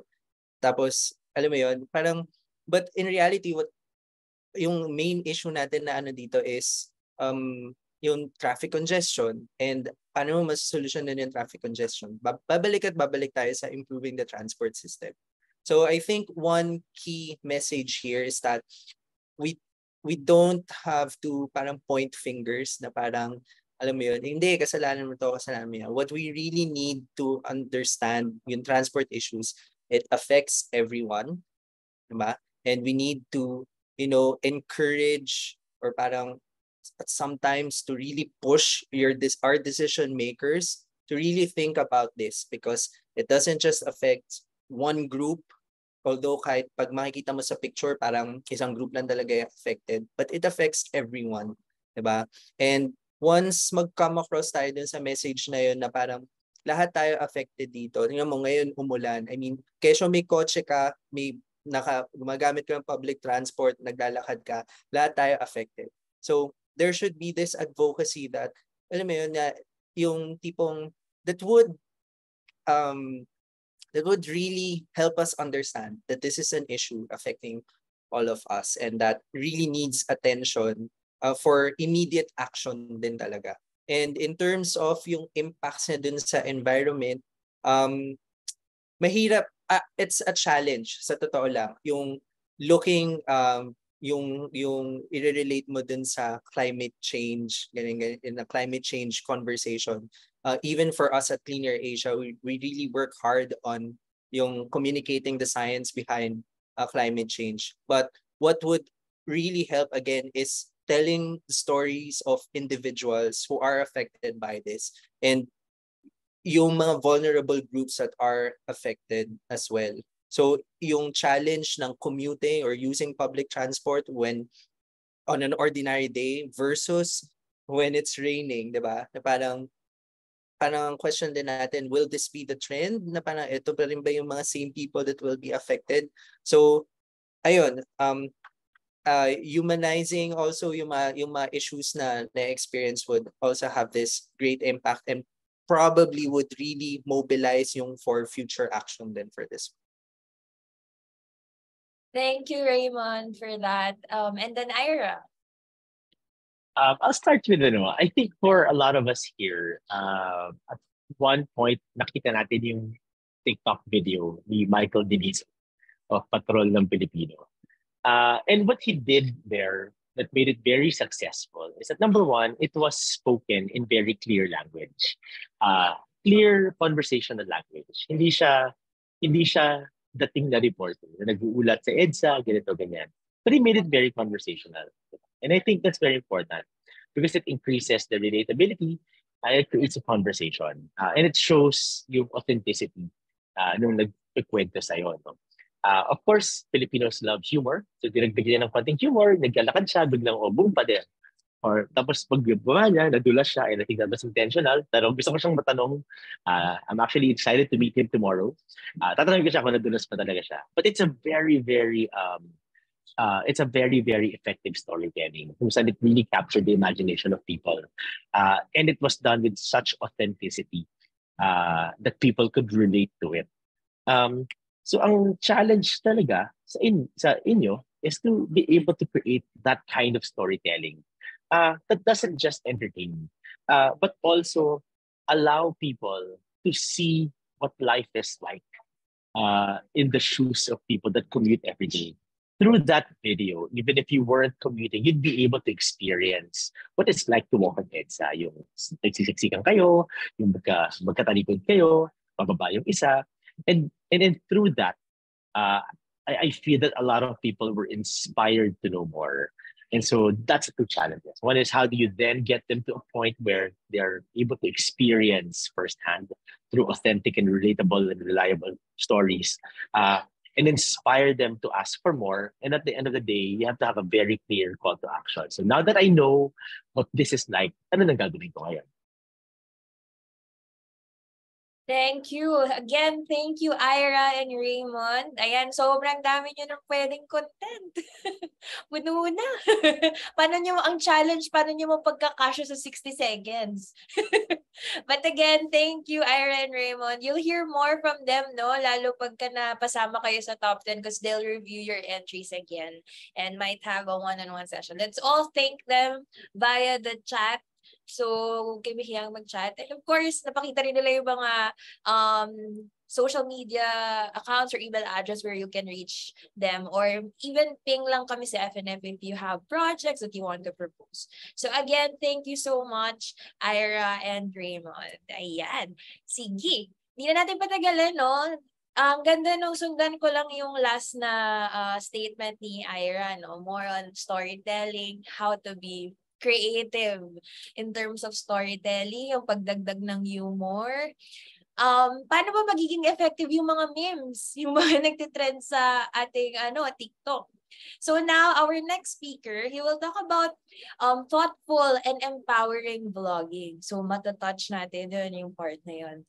So he is an accomplished international academic and lawyer economist dedicated to advancing human and environmental rights.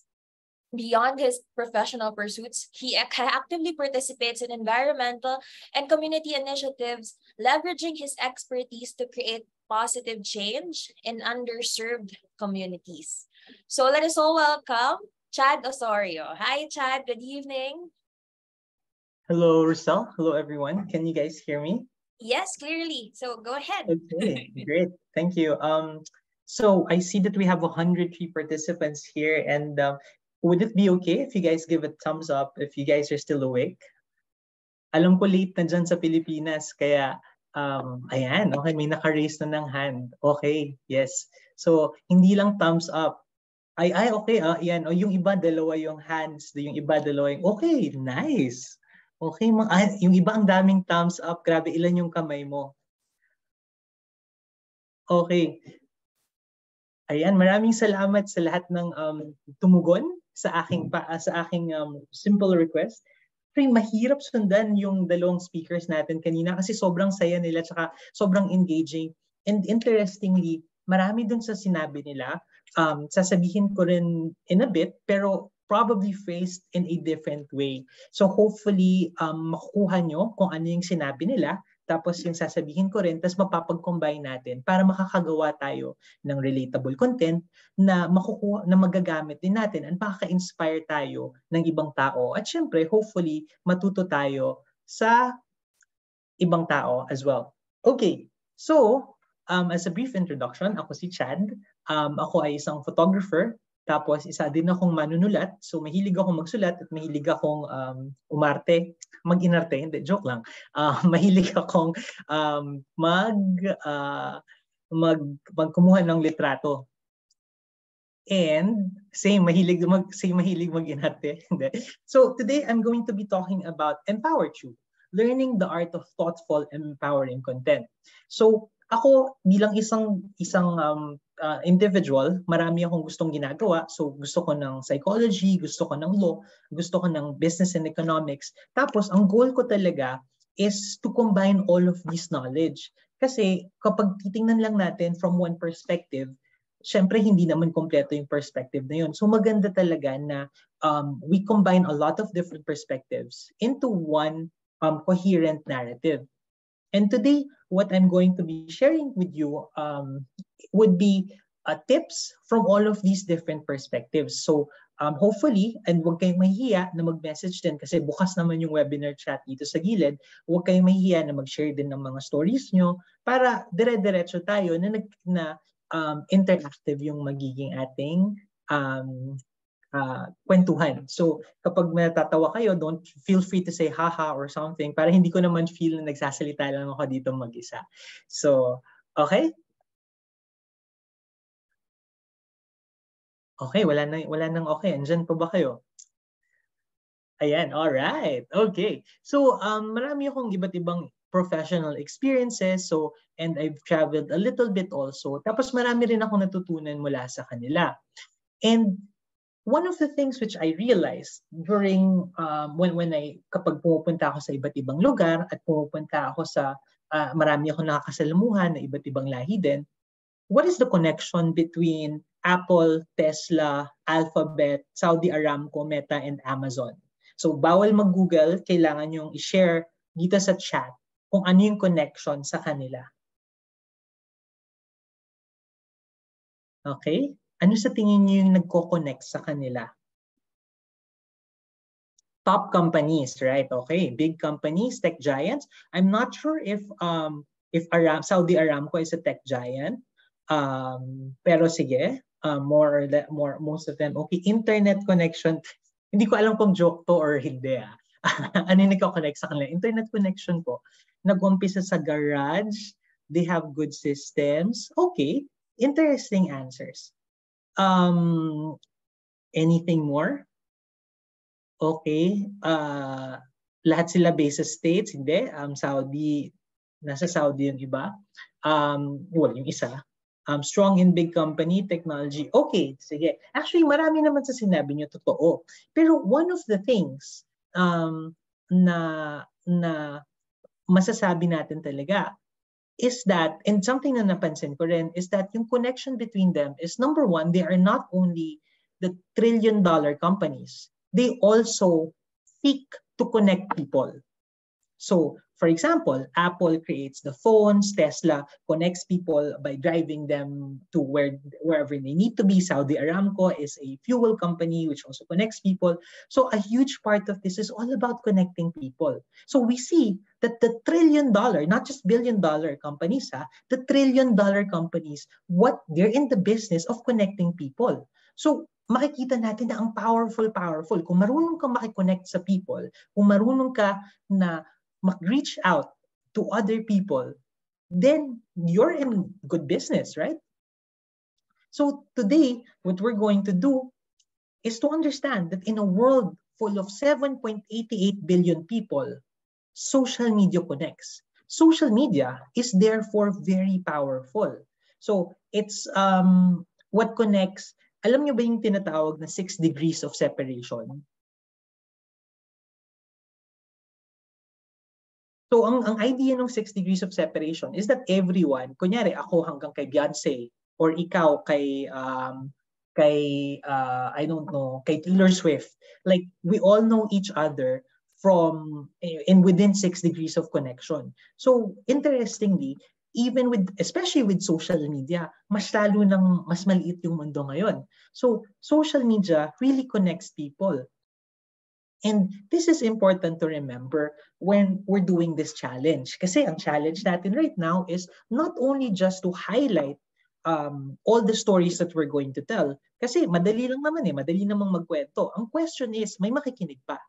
Paano tayo pakikinggan ng mga tao? Kasi at the end of the day, if we tell all these stories but nobody reads them, nobody listens to them, nobody watches them, that's challenging, di ba? Para tayo nagsasalita sa pader. So today, I have 20 minutes to talk to you about EmpowerTube. So learning the art of thoughtful and empowering content. So ang lessons na i-share ko dito would be from, well, psychology, which is my first love and still my love today, economics, which is something I teach at UP, and also law, which is something I also practice. So I will give you Chadvice.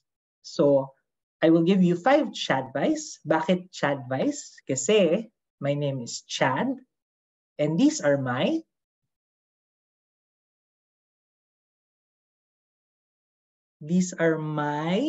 advice. Ayan, okay. Ang galing naman. Okay, thank you. So, Chadvice. So, Chadvice, number 1. Based on psychology, engage emotionally. What does it mean when you say engage emotionally? That means that when we plan our stories, kasi so for some people, madali na gumawa ng TikTok, right? Or Instagram video or post or something. So mag-video lang sila, for example, and yun na yun. Pero so the best posts are ones which engage emotionally. So one of the examples na binigay kanina ni Ira would be yung newscaster, di ba? Na may gumawa siya ng may sense of humor yung pagkaka-deliver niya nung kanyang content.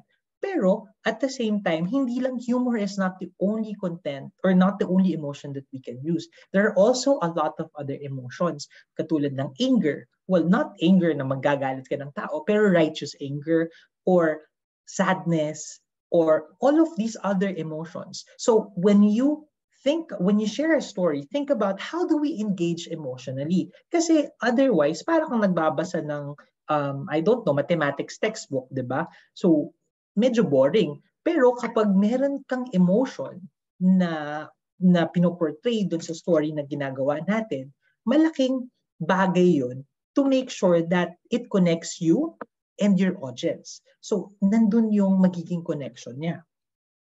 So before thinking about the video, what do you want the video to be? Do you want it to be sad? Do you want it to be happy? Do you want it to inspire? So many things.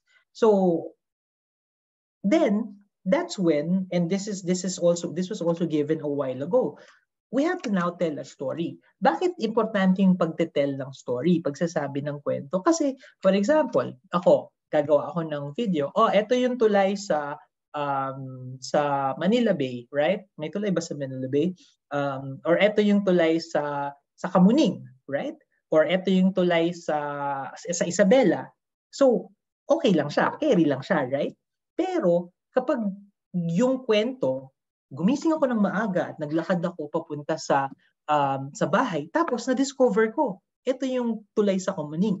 So dahil may lead-in, so yung mga tao habang nanonood sila, gusto nilang malaman kung ano yung susunod. Rather than yun na yun, di ba? So one of the things which I remember is the story of Scheherazade.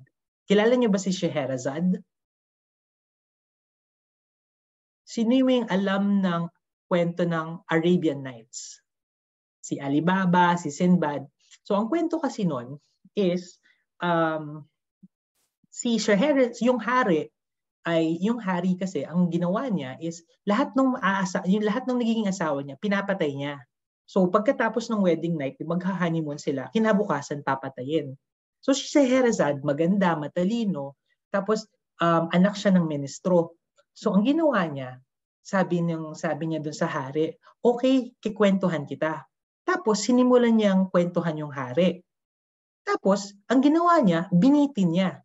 So putol yung story. Tapos sabi niya, okay, the next day, syempre, hindi siya pinapatay kasi gusto malaman ng hari kung ano nangyari dun sa bida. Yun nga, kaya yung kwento ni Sinbad, kwento ni Aladdin, kwento ni Alibaba, galing kay Scheherazade yun. So etong mga kwento na to, nakikita natin kung paano how the story saved her life. But in another area, it shows in psychology also how stories capture our attention. Kung kunyari, nagsabi lang si Scheherazade ng like, alam mo ba na ang Uranus ay ang pinakamalaking planeta sa buong solar system? Actually, mali. Hindi naman Uranus yun. Pero you get the idea, right? Kapag may kwento, mas gusto nating malaman, mas papanoorin natin, mas tatapusin natin yung content versus kapag wala. Third one, punta naman tayo sa economics. So economics is all about maximization of utility. Kung paano natin mapapalawak yung paggamit natin ng isang bagay. So for example, ang magagamit natin ito sa maximizing opportunity to educate and to learn. Anong ibig sabihin nito? Kasi kapag sa social media, marami sa atin ay nakapag-aral, nakapagtapos ng pag-aaral, or kung hindi man, may access tayo sa information. Meron tayong meron tayong internet, nakapanood tayo ng maraming iba't ibang bagay. So, pwede tayong mag-educate ng ibang tao kasi may privilege tayo na natuto tayo. Tingnan mo na kasama natin mga experts. So marami tayong natututunan sa kanila. Pwede natin gamitin yung opportunity na to para ma-share yung natutunan natin sa ibang mga tao. Pero at the same time also, lagi nating tatandaan na to keep the door open. Anong ibig sabihin nito? Kasi potentially rin na kahit mataas ang ating pinag-aralan, marami tayong matututunan sa mga taong iba yung perspective or kahit hindi nakapagtapos ng pag-aaral. So we have to maximize the opportunity of social media to educate and to learn. And this is what it means to be engaging. Ibig sabihin, kapag bukas yung pinto mo, kapag nagsalita ka ng something, posible na pwede silang sumagot. Kunyari, may tanong ka, ano sa tingin nyo? So tell us in the comments below what you like about this thing or something like that, 'di ba? Mas malaki yung engagement. So tataas yung engagement mo. Tapos mas maganda rin na posible rin na may matutunan ka. Syempre kung sikat ka na, hindi mo naman mababasa lahat ng mga comments, 'di ba? Pero at the end of the day, makikita mo pa rin na may interaction. Tapos hindi ka lang nag-educate. Kasi mahirap naman lagi na ikaw lang yung mag-educate kasi hindi naman natin alam lahat eh. Kahit 10 taon ka, 20 taon ka, 30 taon ka nag-aaral. Pero maganda rin na matututo tayo from other people. Okay? So far, nagno-notes ba kayo guys? Sinong nagno-notes? Okay. Si Jason nagno-notes. Okay, good. Nice. Okay. Okay, may screenshot. Aba, may screenshot. Okay, sige. Alright, great. Kasi magagamit yun. Actually, itong mga sinishare natin sa today, pati yung sinishare ng mga experts natin, huwag niyong isipin na para lang sa competition to. Magagamit niyo rin to sa tunay na buhay, even kapag kunyari gusto nyong maging abogado in the future or nagtatrabaho sa office, lahat ng mga bagay na ito useful when you become professionals or if you're already professionals sa family life kasi all about communication, all about being humble, intellectual humility. So, yun, give and take talaga siya. Okay, so yes, nagdo-notes. Kasi mamaya baka may quiz or something, di ba? Hindi natin alam. Okay, tingnan na lang natin. Tapos, advice number 4. Let's go. Build partnership.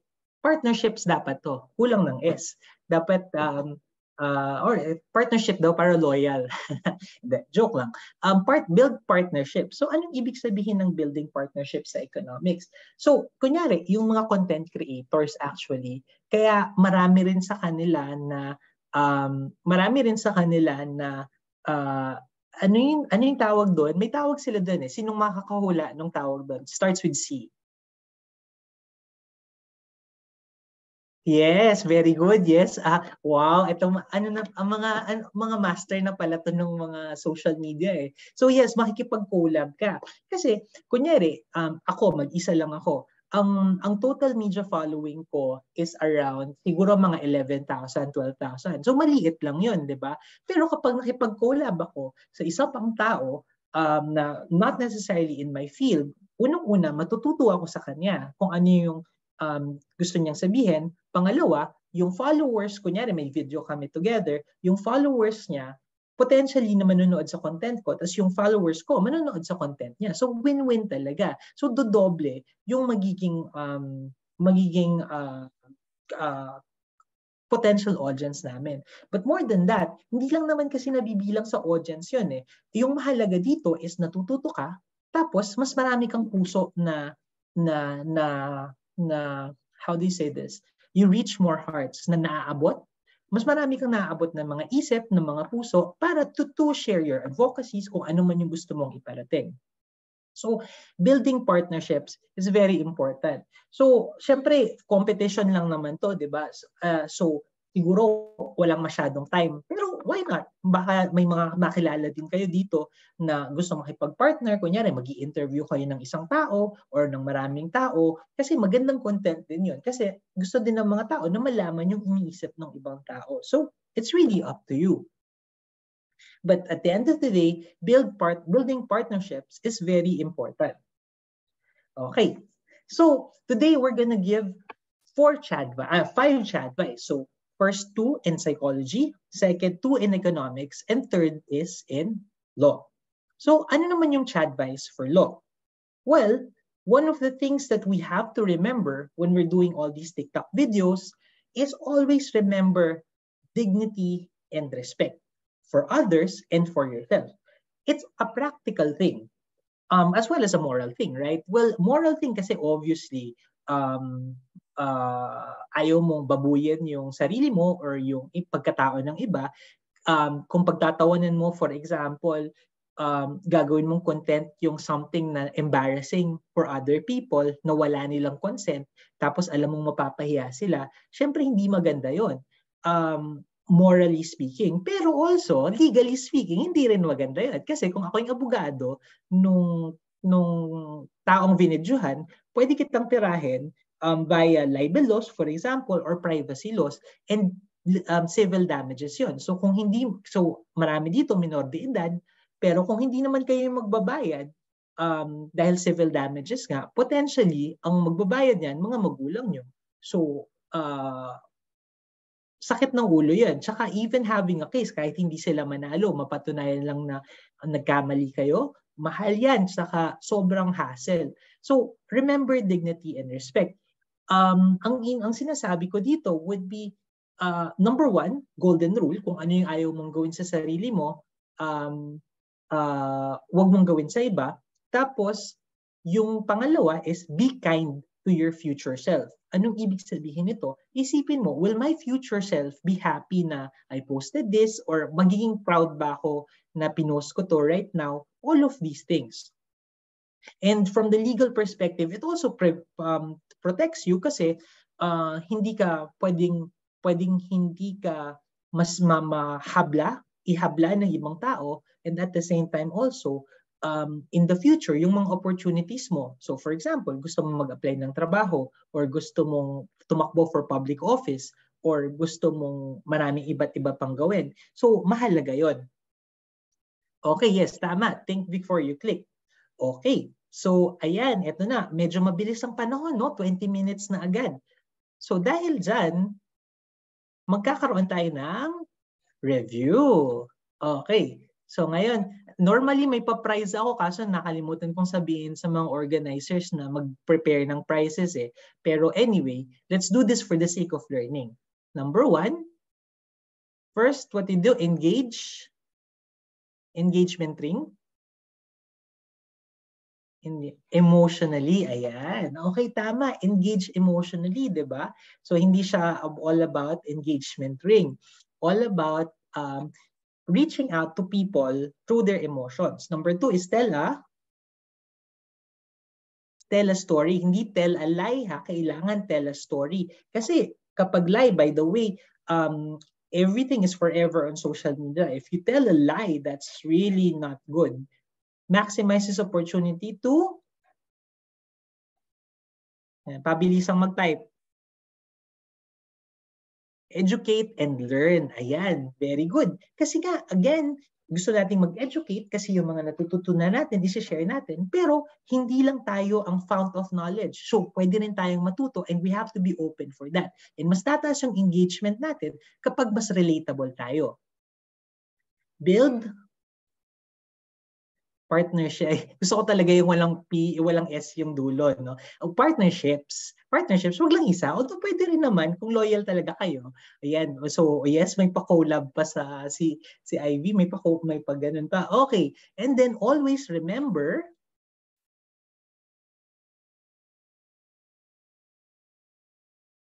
dignity and respect. Ayan, very good. So lahat today may nakakuha ng 100% ay, medyo late si Janela, partnership pa rin siya.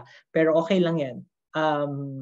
Hindi naman tayo nasa race. Okay, so yan, palakpakan po natin ng isa't isa.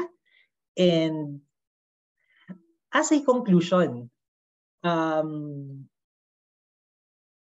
ang daming problema sa mundo, 'di ba? Parang right now may sakit ang mundo. Nakita natin from the beginning na ang daming problema, nabanggit nga kanina, parang oh my God, 'di ba? Tapos yun pa, ang masama, pinag-aaway-away tayo, hindi naman tayo magkakaaway. So, the question is, can we change the world? Can we really change the world? I'm not sure, but maybe if we realize that it's us who has the opportunity to do so, it's us who have the privilege to do so. Yes, exactly. The change I want to see begins with me. But at the same time, something to remember is katulad nga ng sabi ng kanta, we can change the world if we remember that we're all in this together. So, Wildcats, sing along. We're all in this together. Yes, okay. So, that's something that we really have to understand. If we all work together, tulad nga ng sabi sa kanta, maybe, just maybe, there's a chance to help solve this problem of transportation in the Philippines. Maraming salamat po, and I will see you guys again. Thank you so much, Chad. Ayan. Mukhang ang dami-dami yung natutunan. Napaka-active pa rin. Anong oras na? And I really appreciate, yung pag-games ni Chad sa dulo. Sayang lang di tayo nakapag-prepare ng prize, pero noted yan sa mga organizers. Again, thank you, Chad. Do you meron bang isang question? Or maybe, Chad, can you accommodate pa ba a question? Kung meron, Yeah, I have all the time in the world. Ayan, sige. Kung meron lang, kahit isa, let's accommodate to one question, Kasi you can ask take this opportunity to ask Chad about content and, how to make an empowering vlog. Legal advice pala, annulment. The joke lang. Anything, yeah. So sorry, Rosa, I was just joking. Ayan, natawan. Okay.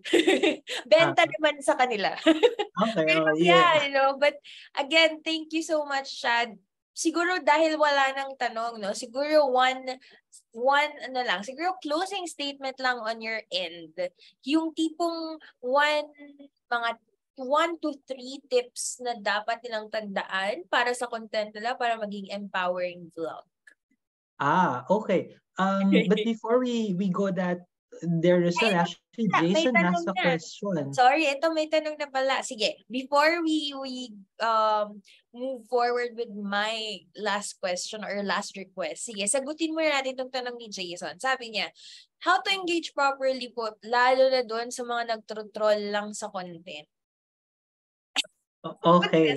Ayan, thank you, Jason. That's a very interesting question. Oh my God. Mahirap talaga. Tito Boy, it's so hard. That's a very valid question as well. And I think we have to understand. Kasi there are people who troll, as in like talagang nangyasar lang sila, may man lang talaga sila. Pero meron ding mga tao na talagang out of not knowing things. Kaya sila nakakapag-comment ng ganun. So I think it's good to know it. Kasi tapos ang maganda kasi, there are times when your posts go beyond you. At a certain point, wala ka na. I-mute mo na yung notifications kasi may mga tao na ibang sasagot. So yun yung maganda with it. Especially kapag kunyari may mga viral ka ng post. So hindi mo na kailangan isa-isahin yan. Kasi may mga tao na rin, may army ka na rin na sasagot niyan for you. So, better kapag alam mong troll sila, either delete the comment, pero kung buka ng mga legit profile, tapos nagtatanong lang talaga, or minsan kahit medyo pa ba lang sinasagot ko ng patanong, yun yung best way eh. Kasi kapag hindi po ba dapat ganito, hindi po ba dapat ganon, kasi it will force them to think. Kasi kapag sinabi mo, kunyari na parang, mali yan, defensive na sila agad. And again, it's all about engaging emotionally. Pero kapag sinabi mo, hindi po ba dapat ganito? Hindi po ba dapat ganoon? Mapapag-isip sila and hopefully that can spark something in them. Will you be able to change their minds? And a lot of times, probably not. But it can plant a seed of doubt. And sabi nga sa Inception, di ba? All it takes is a seed of doubt. Tapos imagine mo forever nasa dream ka na. But you get the idea. So really, if it's a troll and you know it's a troll, don't engage. You can even delete the comments. If you don't think it's a troll, then try to engage. Kasi baka naman kasi in the end also, baka naman tama rin sila. So, at the end of the day, be willing to learn, keep an open mind. Thank you, Chad. Ayan, o, di ba? Nasagot pa. So, alam niyo na ha, alam niyo na yung sasagot niyo pag nag-post na kayo ng content. Okay, sige. Siguro yun. Although I know, no, from your discussion, actually, na-summarize mo na nga yung mga tips eh. Pero siguro yun, last statement lang before we end this event tonight. Yung tipong Okay. dapat nilang tandaan as content creators. Right. Okay. I think something na hindi ko nabanggit is have fun. Kasi at the end of the day also, the creative process, reaching out to people, being able to touch their minds and hearts is a fun thing to do. Meaning na it's inspiring also for you na you are able to change how people's minds think, or even if not change their minds, at least make them think about something. So have fun. And I congratulate not only the winners, pero lahat ng people taking part in this, kasi that means you've taken a step towards sharing the advocacy and making sure that everyone's right to a humane transportation system. Oh my God, galit na ako. Will push through. So, Thank you. Ayan, bigyan naman natin ng virtual applause si Chad. Ang dami niyo nang nakuhang Chad advice eh. Chad advice pala. Hashtag Chad advice. Ayan, and lastly, of course, don't forget to have fun. Again, thank you so much, Chad. Kahit magkaiba tayo ng time, talagang pinagbigyan mo kami. Salamat. Ayan. Okay, so, sobrang busog-lusog at umaapaw kayo sa ngayon na learnings, knowledge, content, and everything that you would need para sa inyong entries. Pero hindi pa siya natatapos yung event natin. Well, tonight, tapos na siya. Pero we hope to see you all on site sa Saturday. Tama, FNF? Although kanina may nag-raise ng question, paano daw pag hindi naka-attend? FNF Philippines will record the event on site and then they will post it sa kanilang YouTube channel. So, subscribe. Pare-pare sa dito content creator. Don't forget to like, subscribe, and share the FNF Philippines YouTube channel. Doon yung makikita yung entry for the Saturday event. Okay? So, pasadahan lang natin ng mabilis yung mechanics ng mangyayaring event. I mean, yung competition right after the masterclass. Maybe we can flash the slides again. Ayan. Thank you so much, Sige. Doon tayo sa mismong slide ng mechanics. I guess the second slide ba? Ayan. Okay.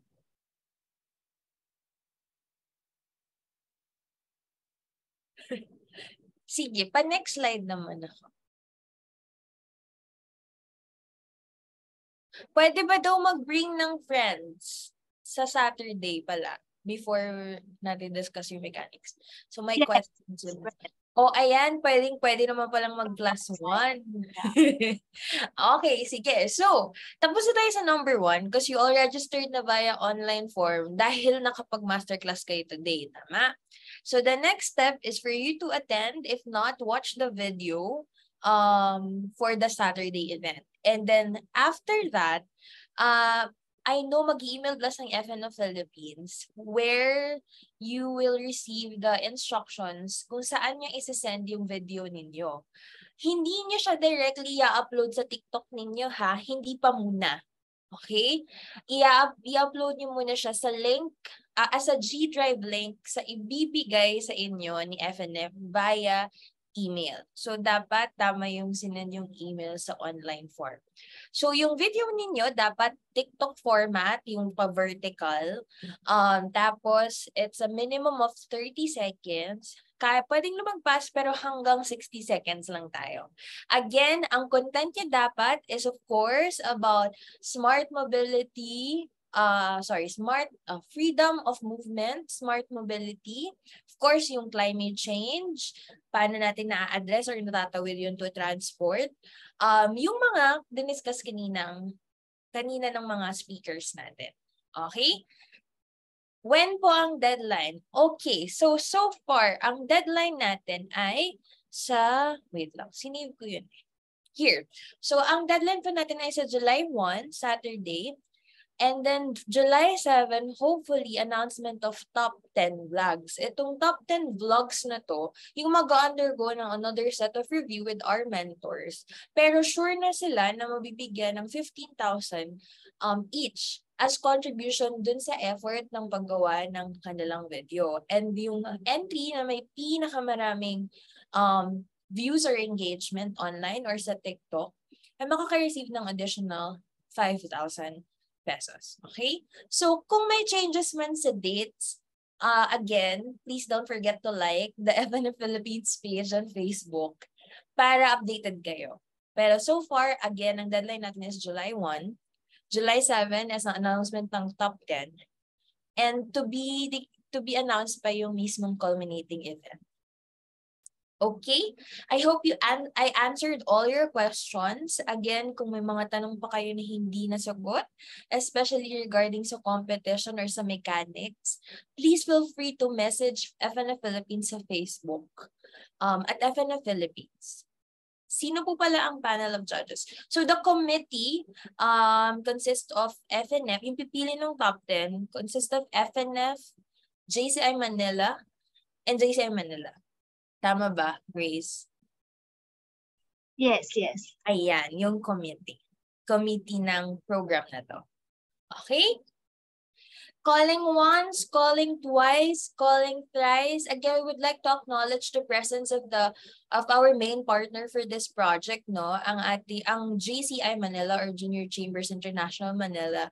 And of course, with the support of our friends from LOC Studios, Aperture, and Henry's Camera. Again, syempre, thank you so much, FNF Philippines, for this wonderful project. Ito daw. Part din pala ng panel, pre-selection panel ang mentors. Okay. Thank you so much, everyone. Sana safe kayo makakauwi na kayo ng safe kung na-stuck kayo somewhere or na-trap kayo somewhere. But see you all on Saturday and sa July 15. Again, I'm Roselle and yeah, have a great rest of the night. Thank you.